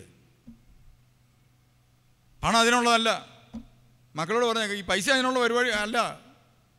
നിനക്ക് സൗകര്യമുണ്ടോ? പറയും, എനിക്ക് മൊബൈൽ ഫോൺ ഇത്രയും നീളമില്ലാന്ന്. നീ പോകണ്ട, ഞാൻ സ്കൂളിൽ പോകുകയല്ല, നീ പോകണ്ട, നീ അവിടെ ഇരുന്നോളാൻ പറയും. അതോടുകൂടി അവൻ തന്നെ പൊക്കോളും. നീ ഇന്നോട്ട് പോകണ്ട, നീ സ്കൂളിൽ പോവുകയും വേണ്ട എന്ന് പറഞ്ഞു കഴിഞ്ഞാൽ അവൻ തന്നെ ഇറങ്ങി സ്കൂളിൽ പോക്കോളും. ഞാൻ മൊബൈൽ ഫോൺ തരികയല്ല, ഞാനാണ് മേടിച്ചു തന്നെങ്കിൽ നീ തന്നിരിക്കും. അത് പറയാൻ സാധിക്കണം. അതുകൊണ്ട് പ്രിയമുള്ളവരെ, മദ്യത്തിനും മയക്കുമരുന്നിനും എല്ലാം അടിമകളായി നമ്മുടെ കുഞ്ഞുങ്ങൾ പോകാതിരിക്കാൻ ഈ ഒരു വയസ്സ് അമ്മയുടെ ഉദരത്തിൽ ഉരുവാകുന്ന പ്രായം മുതൽ 5-6 വയസ്സ് വരെ മാതാപിതാക്കന്മാർ യൂലീത്തിയെപ്പോലെ അങ്ങനെയുള്ള വിശുദ്ധരുടെ പുസ്തകമൊക്കെ എടുത്ത് വായിക്കണം. എന്നിട്ട് എങ്ങനെയാണോ ജീവിച്ചത് അതുപോലെ ജീവിക്കണം. മൊബൈൽ ഫോൺ സ്വിച്ച് ഓഫ് ചെയ്ത് വെക്കണം. വീട്ടിൽ വഴക്ക ഒച്ച ഉണ്ടാകാൻ പാടില്ല. കുഞ്ഞുങ്ങളുടെ ചെവിയിൽ തെറ്റായ ഒച്ചപ്പാടുകൾ കേൾക്കരുത്. സ്നേഹത്തിൻ്റെയും വചനത്തിൻ്റെയും വിശുദ്ധിയുടെയും കാര്യങ്ങൾ മാത്രമേ വീട്ടിൽ കേൾക്കാവുള്ളൂ. അപ്പോൾ അവരുടെ ആത്മീയ മനുഷ്യൻ വളരും.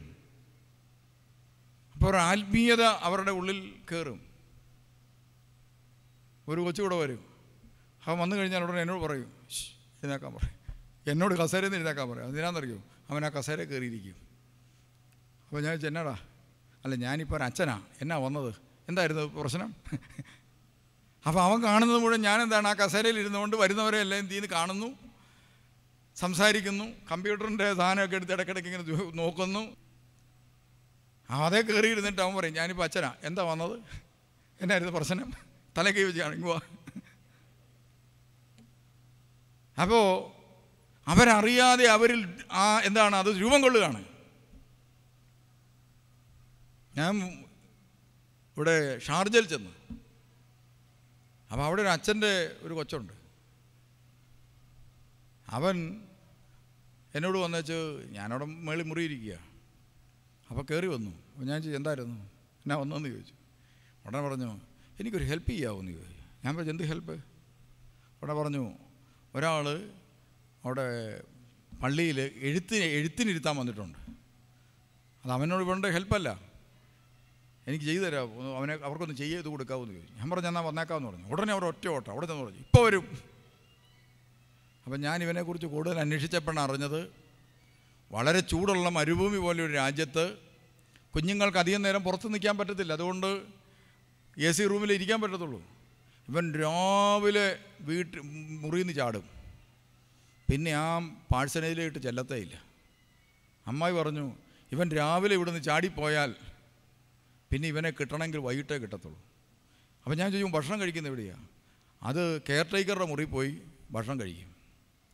ഇവിടെ വരുന്ന ആളുകളുടെ എല്ലാം കൂടെ നടക്കും, എന്നിട്ട് രാത്രിയിലേ പിടുത്തം കിട്ടത്തുള്ളൂ. പിന്നെ ഞാൻ ഇവനെ ശ്രദ്ധിക്കാൻ തുടങ്ങി. അപ്പോൾ അവർ പറഞ്ഞു, വീട് കൂതാശയുടെ മുഴുവൻ പാട്ടും കാണാതെ അറിയാം. ഇവന് വായിക്കാൻ അറിയാൻ മേല, 1-ാം ക്ലാസ്സിൽ എത്തിയിട്ടില്ല. അപ്പം ഞാൻ വെറുതെ ചോദിച്ചു, എടാ നീ ആ പാട്ടൊന്ന് പാടിക്കേ, വീട് കൂതാശയുടെ. ഉടനെ അവൻ വീട് കൂതാശയുടെ മൊത്തം പാട്ടും കാണാതെ പാടി. നമ്മുടെ സെമിനാരി പഠിക്കുന്ന പിള്ളേരെ കൊണ്ടുപോയാൽ തന്നെ എന്ത് ചെയ്യാണ്, ഈ പാട്ടം കൊണ്ട് തുടങ്ങി കഴിച്ചു കഴിഞ്ഞാൽ അവർ നിന്നുകൊണ്ട് പുസ്തകം നോക്കുക. പുസ്തകം കാണുന്നില്ലെങ്കിൽ എന്ത് ചെയ്യും, അവർ സ്ഥലം വിടും. അപ്പോഴാണ് ഈ കൊച്ചു മൊത്തം കാണാതെ കിട്ടിയില്ലേ. ഞാൻ പറയുന്നത്, അഖിലൻ മോറാൻ താറബോ ഉടനെ അവൻ ചോദിക്കും, ഗൂഢം വീട്ടിൽ പ്രാർത്ഥന. അത് മൊത്തം അങ്ങ് ചൊല്ലിക്കളഞ്ഞ്. അത് ചൊല്ലിക്കഴിഞ്ഞ് പിന്നെ ഏവങ്കേലിയം വായനയാണ്. അവൻ പറയുകയാണ്, നാം അടക്കത്തോടും ഭയത്തോടും അതങ്ങ് ഇല്ലേ. അപ്പോൾ ഞാൻ പറഞ്ഞു, ഇനി ബാക്കി കൂടെ പറ. ഉടനെ പറയാം തിരുമേനി പറ, അടുത്തത് തിരുമേനിയുടെ ഭാഗമാണ് സ്ലോമോ. അപ്പം ഞാൻ അത് ചൊല്ലി, ഉടനെ പ്രതിവാക്യം ചൊല്ലി, ഉടനെ അതിൻ്റെ അടുത്ത് ഞാൻ ചൊല്ലി, ഉടനെ വാക്യവും ചൊല്ലി. മൊത്തം ഒരു LKGയിലേക്ക് താഴെയുള്ളൊരു കൊച്ചാണ് മൊത്തം ചൊല്ലിക്കളഞ്ഞ്. എനിക്കിത് ഭയങ്കര അത്ഭുതമായി. അപ്പോഴാണ് അവർ പറഞ്ഞത് ഇത് മാത്രമല്ല, ഇവൻ വേറെ പല പരിപാടികളും ധൂപക്കുറ്റി വീശുക, ഭയങ്കര പരിപാടി. ഒരു ദിവസം ഒരു വണ്ടി കുതാശയും ധൂപക്കുറ്റി കൊടുത്താ, അവൻ ധൂപക്കുറ്റിയും വീശി അവിടെ നിന്ന് മൊത്തം പ്രാർത്ഥനയും ചൊല്ലി. നിങ്ങൾ ഒരുപക്ഷെ ലൈവുകൾ കണ്ടു കാണും.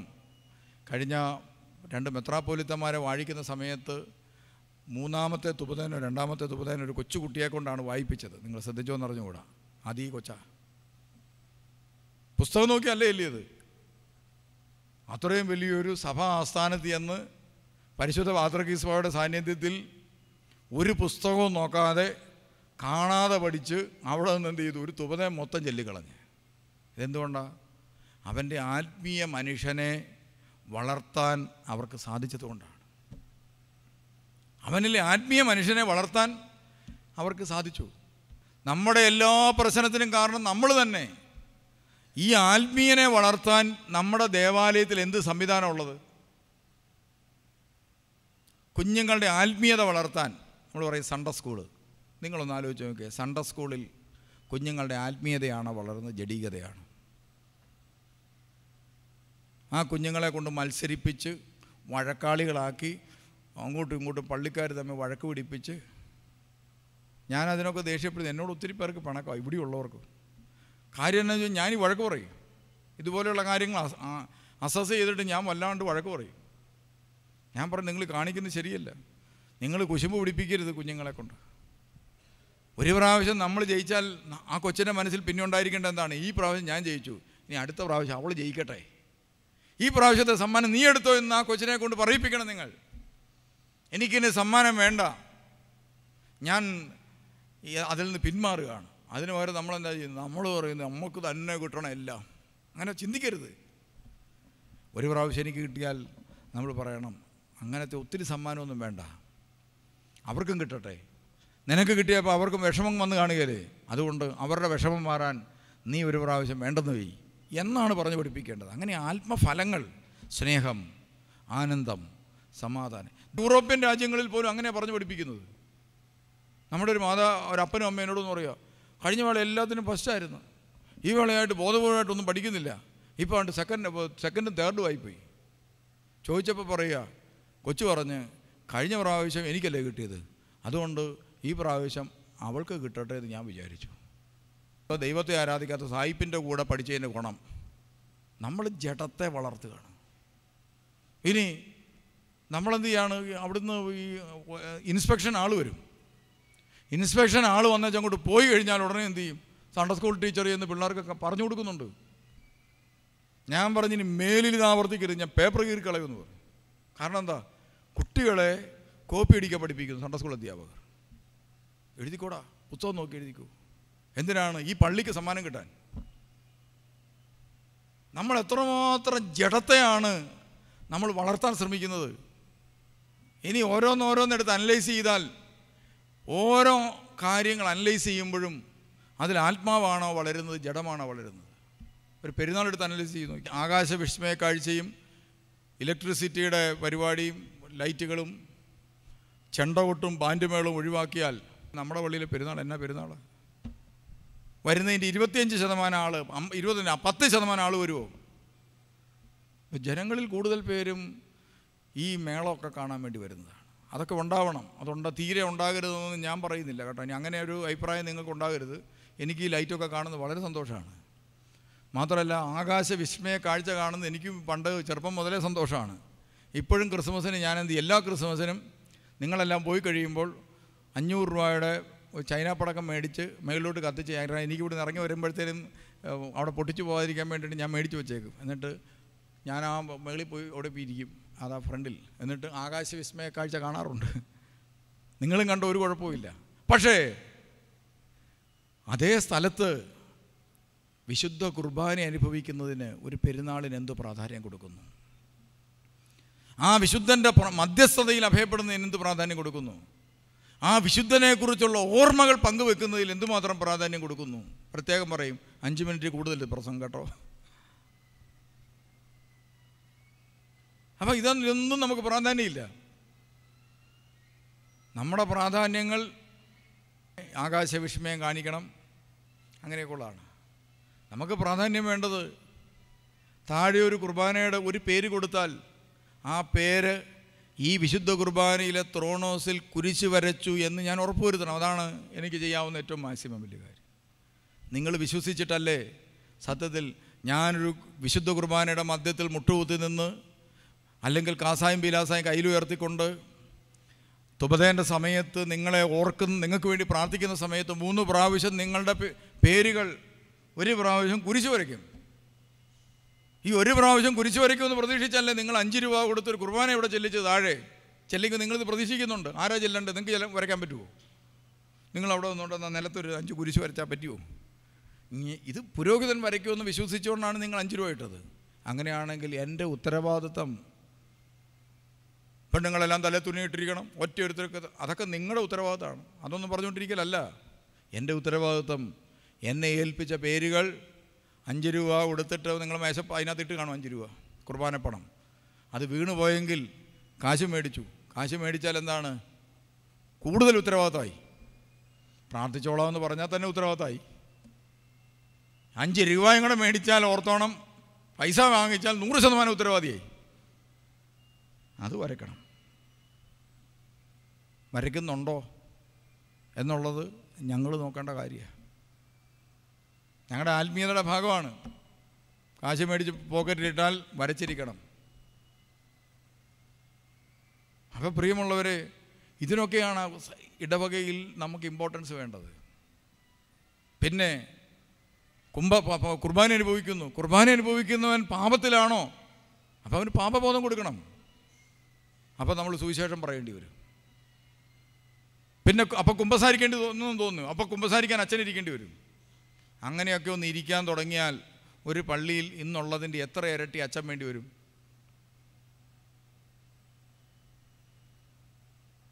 പ്രായം ചെന്നാൽ എഴുന്നേക്കാൻ മേലാത്ത 2 അച്ഛന്മാരെ വെച്ചുകൊണ്ട് കാര്യം നടക്കുമോ? ഇന്നുള്ള പള്ളികളിൽ ഒരു 10 അച്ഛനെ വെച്ചാൽ പോലും ശുശ്രൂഷ തീരുകയില്ല. നമുക്കിവിടെ 10 അച്ഛന്മാർ ഇടദിവസങ്ങളിൽ പ്രവർത്തിക്കുന്നുണ്ട്, 10 വൈദികർ. എന്നിട്ട് നമ്മുടെ ഈ ധ്യാന കേന്ദ്രത്തിൽ ഇടവക്കാരില്ലല്ലോ. 10 വൈദികർ എല്ലാ ദിവസവും ഇവിടെ വരുന്നുണ്ട്. എന്നിട്ടും നമ്മുടെ പുരോഹിതന്മാരെ കുറിച്ചുള്ള ആവശ്യങ്ങൾ തീരുന്നില്ല, അവരുടെ ജോലിയും തീരുന്നില്ല. അപ്പോൾ ഇനി ദൈവവിളി ഉണ്ടാകണ്ടേ? ഏത് വിഭാഗത്തിൽ നിന്ന് നമുക്കിത് എടുക്കാൻ പറ്റും? ജോലിക്ക് ആളെ ബംഗാളിയിൽ നിന്ന് കൊണ്ടുവരാം. ജോലിക്ക് നമുക്ക് ആളെ ഇപ്പം നമ്മുടെ വാഴയ്ക്ക് ഇന്നലെയും കളയ്ക്കാൻ വന്നത് ബംഗാളികളാണ്. ഞാൻ ആ ഭാഗത്തേക്ക് പോയില്ല, കാരണം അവരെന്താ ചെയ്യുന്നതെന്ന് പറയാൻ പറ്റും. പക്ഷേ അത് നമുക്ക് ചെയ്യാം, അവരെ കൊണ്ട് നമുക്ക് പറഞ്ഞ് ചെയ്യിക്കാം. നമുക്ക് ബംഗാളിയിൽ നിന്ന് കൊണ്ടുവന്ന ഒരു 10 പേരെ പട്ടം കൊടുത്ത് നിർത്താൻ പറ്റുമോ? അങ്ങനെയാണെങ്കിൽ നിങ്ങളുടെ കുടുംബങ്ങളിൽ നിന്ന് പുരോഹിതനാകാൻ ആഗ്രഹമുള്ള കുഞ്ഞുങ്ങളുണ്ടാവണ്ടേ?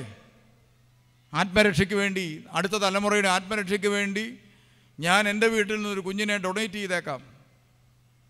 നമ്മൾ തരുമോ? തരികയില്ല. എന്നാൽ എനിക്ക് 1 2 കൊച്ചു മതി, 2 ഉണ്ടായിക്കോട്ടെ, ആർക്കെങ്കിലും കൊടുത്തേക്കാം. അങ്ങനെ കൊടുക്കുമോ? അതുമില്ല. അങ്ങനെ ക്രിസ്തീയ സഭ ഇല്ലാതാകാൻ പോവുകയാണ്. ക്രിസ്തീയ സഭ തീരാൻ പോവുകയാണ്. ആ അവസ്ഥയിലെത്തിയിരിക്കുകയാണ് കാര്യങ്ങൾ. അതുകൊണ്ട് വളരെ ഗൗരവത്തോടു കൂടി നമ്മൾ ചിന്തിക്കണം. പുരോഹിതന്മാരുടെ എണ്ണം കുറഞ്ഞു വരികയാണ്. ഇപ്പോഴൊക്കെ നമ്മൾ വൈദികരുടെ അപേക്ഷ നമുക്ക് വിളിച്ചിട്ട് ഒരാളും വരാനില്ല. ഞാൻ +2 വിദ്യാർത്ഥികളെ വൈദികനാകാൻ എടുക്കുന്നു എന്ന് പറഞ്ഞ ഉടനെ ഒരാളെനിക്ക് ഫോൺ ചെയ്തു, ഞാൻ +2 തോറ്റുപോയതാണ്, എന്നെ എടുക്കാവോ? അപ്പം ഞാൻ പറഞ്ഞു എടുക്കാം, പക്ഷേ നീ ഇവിടെ നിന്ന് +2 പഠിച്ച് പാസ്സായി, ഞാൻ പറയുന്ന കോഴ്സുകളൊക്കെ ചെയ്ത് ഡിഗ്രി പാസ്സായി, സെമിനാരി പോയി പാസ്സായി, അതിനുശേഷം 1 വർഷം ഇവിടെ നിന്ന്. അയ്യോ, അത്രയൊക്കെ ചെയ്യണോ? ആ കാലഘട്ടത്തിൽ ഇവിടെ ചെടി നനയ്ക്കേണ്ടി വരും, ചാണകം ചുമക്കേണ്ടി വരും, ചിലപ്പോൾ കിച്ചണിൽ സഹായിക്കേണ്ടി വരും. അങ്ങനെയൊക്കെ ചെയ്യണോ? ചിലരൊക്കെ വന്നിട്ട് ഒറ്റ ദിവസം കൊണ്ട് സ്ഥലം വിട്ടിട്ടുണ്ട്. കാരണം എന്താ? പണി ചെയ്യാതെ ചെയ്യാൻ പറ്റുന്നൊരു ജോലിയായിട്ടാണ് എല്ലാവരും കാണുന്നത്. എന്താണ്? കുപ്പായൊക്കെ ഇട്ടിങ്ങനെ ഇരുന്നാൽ മതി. അതുകൊണ്ട് പ്രിയമുള്ളവരെ, ദൈവവിളികൾ കുറഞ്ഞു പോവുകയാണ്. നമ്മുടെ കുടുംബങ്ങളിൽ ദൈവവിളി ഉണ്ടാകണമെങ്കിൽ പൗരോഹിത്യവും പുരോഹിതനും അവിടെ ആദരിക്കപ്പെടണം. നിങ്ങളുടെ കുഞ്ഞുങ്ങളുടെ ഹൃദയത്തിൽ ആദരിക്കപ്പെടണം. സത്യത്തിൽ പുരോഹിതൻ എന്ന് പറയുന്നത് ഇന്ന് ഒരു അനാദരിക്കപ്പെടുന്ന ആളായി നമ്മുടെ വീട്ടിൽ മാറിക്കൊണ്ടിരിക്കുകയാണ്. ഇതുകൊണ്ട് നമ്മുടെ ദൈവവിളികളും കുറഞ്ഞു പോകും. അതുകൊണ്ട് അടുത്ത തലമുറയിൽ ആത്മീയ മനുഷ്യനെ വളർത്താൻ മാർഗമില്ലാതായിരിക്കുകയാണ്. ഇനി ജഡത്തിൻ്റെ പ്രവണതകൾ ഏതൊക്കെയാണ്? ഞാൻ പറഞ്ഞല്ലോ, വിഭാഗീയ ചിന്ത, ഭിന്നത, പക, വിദ്വേഷം, വൈരാഗ്യം, ഇതെല്ലാമാണ്. ഇത് പള്ളിയിൽ ഇതിന് കുറവുണ്ടോ? ഈ വള ഇട്ടുകൊണ്ടിരിക്കുകയാണ്. പള്ളിയിൽ പോകുന്നു എന്ന കാരണം കൊണ്ട് തന്നെ വെറുപ്പും വിദ്വേഷവും വൈരാഗ്യവും വിഭാഗീയ ചിന്താഗതി കൊണ്ട് വല്ലാണ്ട് അങ്ങോട്ടായി തീർന്നിരിക്കുകയാണ് മനുഷ്യൻ. ഒരു സമാധാനവും സന്തോഷവും ഇല്ലാത്ത അവസ്ഥ. അവിടെയൊക്കെ പ്രാർത്ഥനയുടെയും അതുപോലെ പരിത്യാഗങ്ങളുടെയും പരസ്പര സ്നേഹത്തിൻ്റെയും പരസ്പര ആദരവുകളുടെയും ഇടങ്ങളായിട്ട് അവിടെ മാറണം. അവിടെ എടുക്കുന്ന തീരുമാനങ്ങൾ ദൈവത്തിൻ്റെ തീരുമാനങ്ങളായി മാറണം. ജീവൻ്റെ സംരക്ഷണത്തിൻ്റെ തീരുമാനങ്ങളായി അത് മാറേണ്ടതായിട്ടുണ്ട്. നമുക്കതിനായിട്ട് പ്രാർത്ഥിക്കാം. അപ്പം അതുകൊണ്ട് ജഡത്തിൻ്റെ ഒരു വഴിയുണ്ട്, ആത്മാവിൻ്റെ വേറൊരു വഴിയുണ്ട്. നമ്മൾ ആത്മാവിൻ്റെ വഴി വിട്ട് ജഡത്തിൻ്റെ വഴിയെ യാത്ര ചെയ്യുകയും, നമ്മൾ ഈ നെയ്യപ്പം എന്ന് പറഞ്ഞ് കേട്ടിട്ടില്ലേ? ഇല്ലേ? നെയ്യപ്പം നമ്മുടെ പള്ളിയിൽ നെയ്യപ്പം കൊടുക്കാറുണ്ട്. അല്ലെ, വിനോദച്ചൻ പറയാറുണ്ട്, നെയ്യപ്പം സ്പോൺസർ ചെയ്യാൻ ആഗ്രഹമുള്ളവർ കൈവക്കുക എന്നൊക്കെ പറയാറുണ്ടല്ലോ.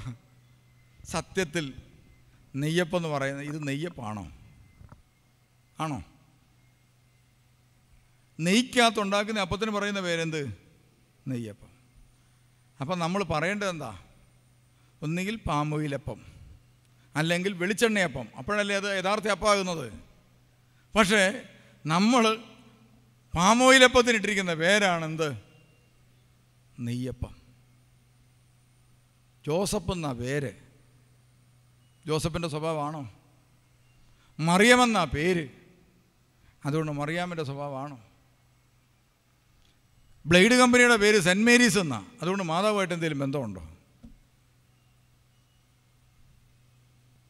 എലിസബത്ത് എന്നാണ് ലൈൻ ബസ്സിൻ്റെ പേര്. അതുകൊണ്ട് എലിസബത്തിൻ്റെ സ്വഭാവമായിരിക്കുമോ? അപ്പോൾ ഇതാണ് നമ്മൾ പേരുണ്ട്, മൂല്യമില്ല. ഈ ഒരവസ്ഥയിലേക്ക് നമ്മൾ ക്രമേണ അധപ്പതിച്ച് പോവുകയാണ്. അതുകൊണ്ട് എന്താ സംഭവിക്കുന്നത്? ദൈവിക ജീവനിൽ നിന്ന് നമ്മൾ അകന്നു പോകും. അതുകൊണ്ട് നമ്മൾ സ്വന്തമായിട്ട് ദൈവിക ജീവനിലേക്ക് വരണം. അതുകൊണ്ട് ദൈവ തിരുസന്നിധിയിൽ ഇരിക്കണം. കർത്താവുമായിട്ടൊരു നല്ല റിലേഷൻഷിപ്പ് ഉണ്ടാകണം. അപ്പോൾ ഓർക്കും, ഞാനൊരു പാപിയല്ലേ? അതെ, നമ്മളെല്ലാം പാപിയാണ്. പക്ഷേ യേശു ക്രിസ്തു നമ്മളെ പാപങ്ങളിൽ നിന്ന് വിമോചിപ്പിച്ചിരിക്കുന്നു. അതുകൊണ്ട് പാപങ്ങളുണ്ടെങ്കിൽ കുമ്പസാരിക്കുക, വിശുദ്ധ കുർബാന അനുഭവിക്കുക. അതോടുകൂടി പാപങ്ങളിൽ നിന്ന് നമ്മളെ ദൈവം സ്വതന്ത്രനാക്കും. ആ ബന്ധം നമ്മളെ സ്വതന്ത്രനാക്കും. പിന്നെ പരിശുദ്ധാത്മാവ് നിങ്ങളുടെ കൂടെയുണ്ട് എന്നൊരു കുടുംബം എന്നെ കാണാൻ വന്നു. ഒത്തിരി യാത്ര ചെയ്ത് വന്നതാണ്. കാവാലത്ത് നിന്ന് അങ്ങോട്ട് കുടുംബം വന്നു. അവർ വന്ന് എന്നോട് അവരുടെ പ്രശ്നം ഇതാണ്, ഞങ്ങൾ ഇതിനു മുമ്പ് വേറൊരു സ്ഥലത്താണ് ജീവിച്ചിരുന്നത്. അന്ന് വളരെ സമാധാനം സന്തോഷമായിരുന്നു. ഇപ്പം ഞങ്ങളൊരു പുതിയ വീട് മേടിച്ചു. ഒരു വീട് മേടിച്ച് അവിടെ താമസിച്ച് ആ വീട്ടിൽ ചെന്നേ പിന്നെ ഒരു സമാധാനമില്ല. സത്യത്തിൽ നമ്മളൊന്ന് ആലോചിച്ച് നോക്കിയാൽ നമ്മളത് വിശ്വസിച്ചു പോകും. എന്നിട്ട് ഇനിയിപ്പോൾ നമ്മൾ സ്വാഭാവികമായിട്ട് ഞാൻ ഈ പറഞ്ഞ സ്ത്രീ പറഞ്ഞ് വിശ്വസിക്കുകയാണെങ്കിൽ ഞാൻ ഭയങ്കര പ്രശ്നമാണോ? അതെ, എന്നാൽ ഞാനിനി അവിടം വരെ ഒന്ന് വരാം. അതാണ് അവരാഗ്രഹിക്കുന്നത്. അവർ ശാലോം ടെലിവിഷനിൽ പ്രസംഗം കേട്ടു. അന്നേരത്തിന് എന്ത് ചെയ്യാണ് വരിക? ഈ ഗോൾഡ് കളർ, അവർ വിചാരിക്കും സ്വർണ്ണം എന്നാണ്. അപ്പോൾ ഈ ഗോൾഡ് കളറുള്ള സീവ വെച്ച് അവിടെയൊക്കെ ഒന്ന് വട്ടി ഇങ്ങനെയൊക്കെ, അതാണ് അവർ ഉദ്ദേശിക്കുന്നത്. അപ്പോൾ ഞാൻ ചോദിച്ചു, ഈ വീട്ടിൽ വന്നിട്ട് എന്നാ പ്രശ്നം? അത് തിരുമേനി, അത് ഞാൻ അങ്ങ് പറയാം, ഉള്ള കാര്യം ഞാനങ്ങ് പറയാം. എന്നറിയോ? ഈ വീട് വിൽക്കുന്നതിന് മുമ്പ് തൊട്ടപ്പുറത്തുള്ളൊരു ഹിന്ദു സ്ത്രീക്ക് ഇത് മേടിക്കണമെന്ന് ആഗ്രഹം ഉണ്ടായത്. അപ്പം ഹിന്ദു സ്ത്രീ പ്രതിയായി. കണ്ടോ? ആ പാവപ്പെട്ട സ്ത്രീ അതിനകത്ത് പ്രതിയായെന്ന് ഓർക്കണം. എന്നിട്ടോ അവരൊരു കാര്യം പറഞ്ഞിട്ടുണ്ട്, ഇത് ഒരുത്തിയെ കൊണ്ട് ഞാൻ മേടിപ്പിക്കത്തില്ല, മേടിപ്പിക്കുന്നവരെ ഞാനവിടെ വഴിക്കത്തുമില്ല എന്ന് ആ പുള്ളിക്കാരത്തി പറഞ്ഞു. ഞാൻ ചോദിച്ചു, നിങ്ങൾ കേട്ടോ? ഇല്ല, കേട്ടവർ പറഞ്ഞു. ഇവരുടെ പ്രശ്നത്തിന് ഒന്ന് ആലോചിച്ചു. ഇവർ കാശ് കൊടുത്ത് മേടിച്ച വീടിൻ്റെ പ്രശ്നത്തിന് ഇവർക്ക് സമാധാനം കിട്ടാത്തതിന് കാരണം മനസ്സിലായോ? ആരോ പറഞ്ഞു. നമ്മുടെയൊക്കെ ജീവിതത്തിലെ ചില സമാധാനക്കേടിന് കാരണമാണ്. നിങ്ങൾ കേട്ടോ? ഇല്ല, ആരോ പറഞ്ഞു.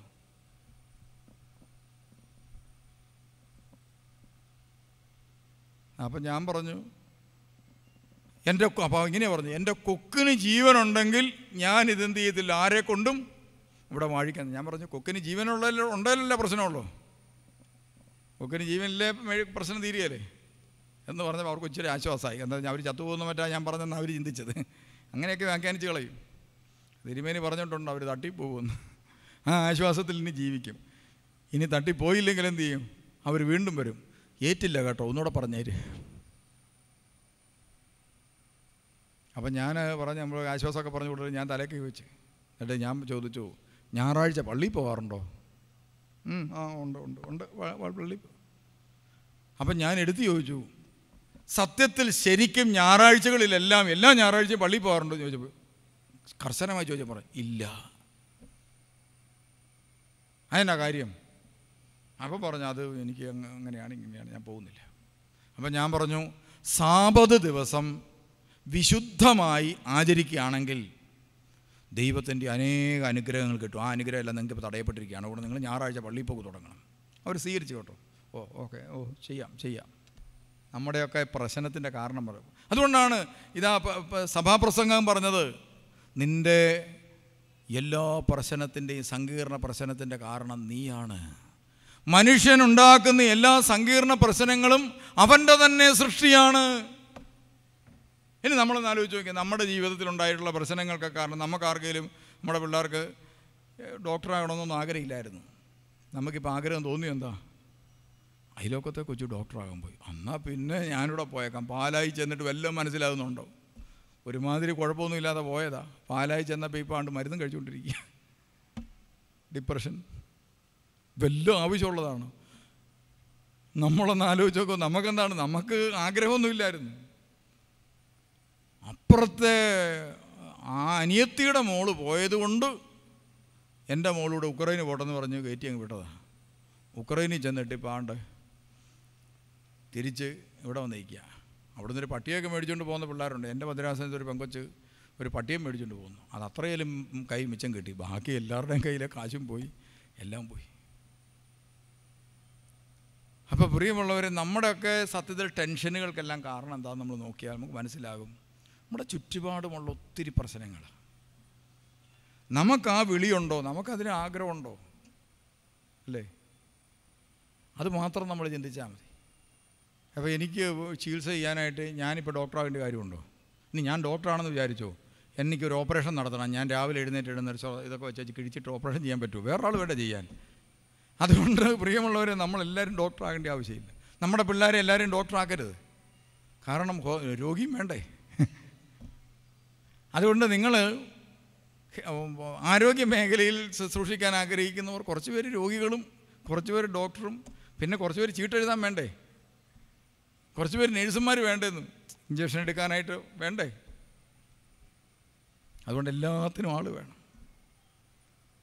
അതുകൊണ്ട് നമ്മൾ ഈ വാശികളൊക്കെ അവസാനിപ്പിക്കുക. അവനവൻ്റെ കൊച്ചുങ്ങൾക്ക് സാധിക്കുന്നത് ചെയ്താൽ മതി എന്നൊക്കെ പറഞ്ഞ് നമ്മൾ പിള്ളേരോട് പറയണം, നിനക്കാകാവുന്നത് മതിയെന്ന്. ആ പിള്ളേർക്ക് എന്ത് സമാധാനമായിരിക്കുമെന്നറിയോ? ചില പിള്ളേർക്ക് ഉറക്കമില്ലാതെ ഇവിടെ കൊണ്ടുവരാറുണ്ട്. അപ്പം ഞാനവരോട് പറയും, തോൽവിയാണ് ലോകത്തിലെ ഏറ്റവും നല്ല കാര്യങ്ങൾ പഠിപ്പിക്കുന്നത്.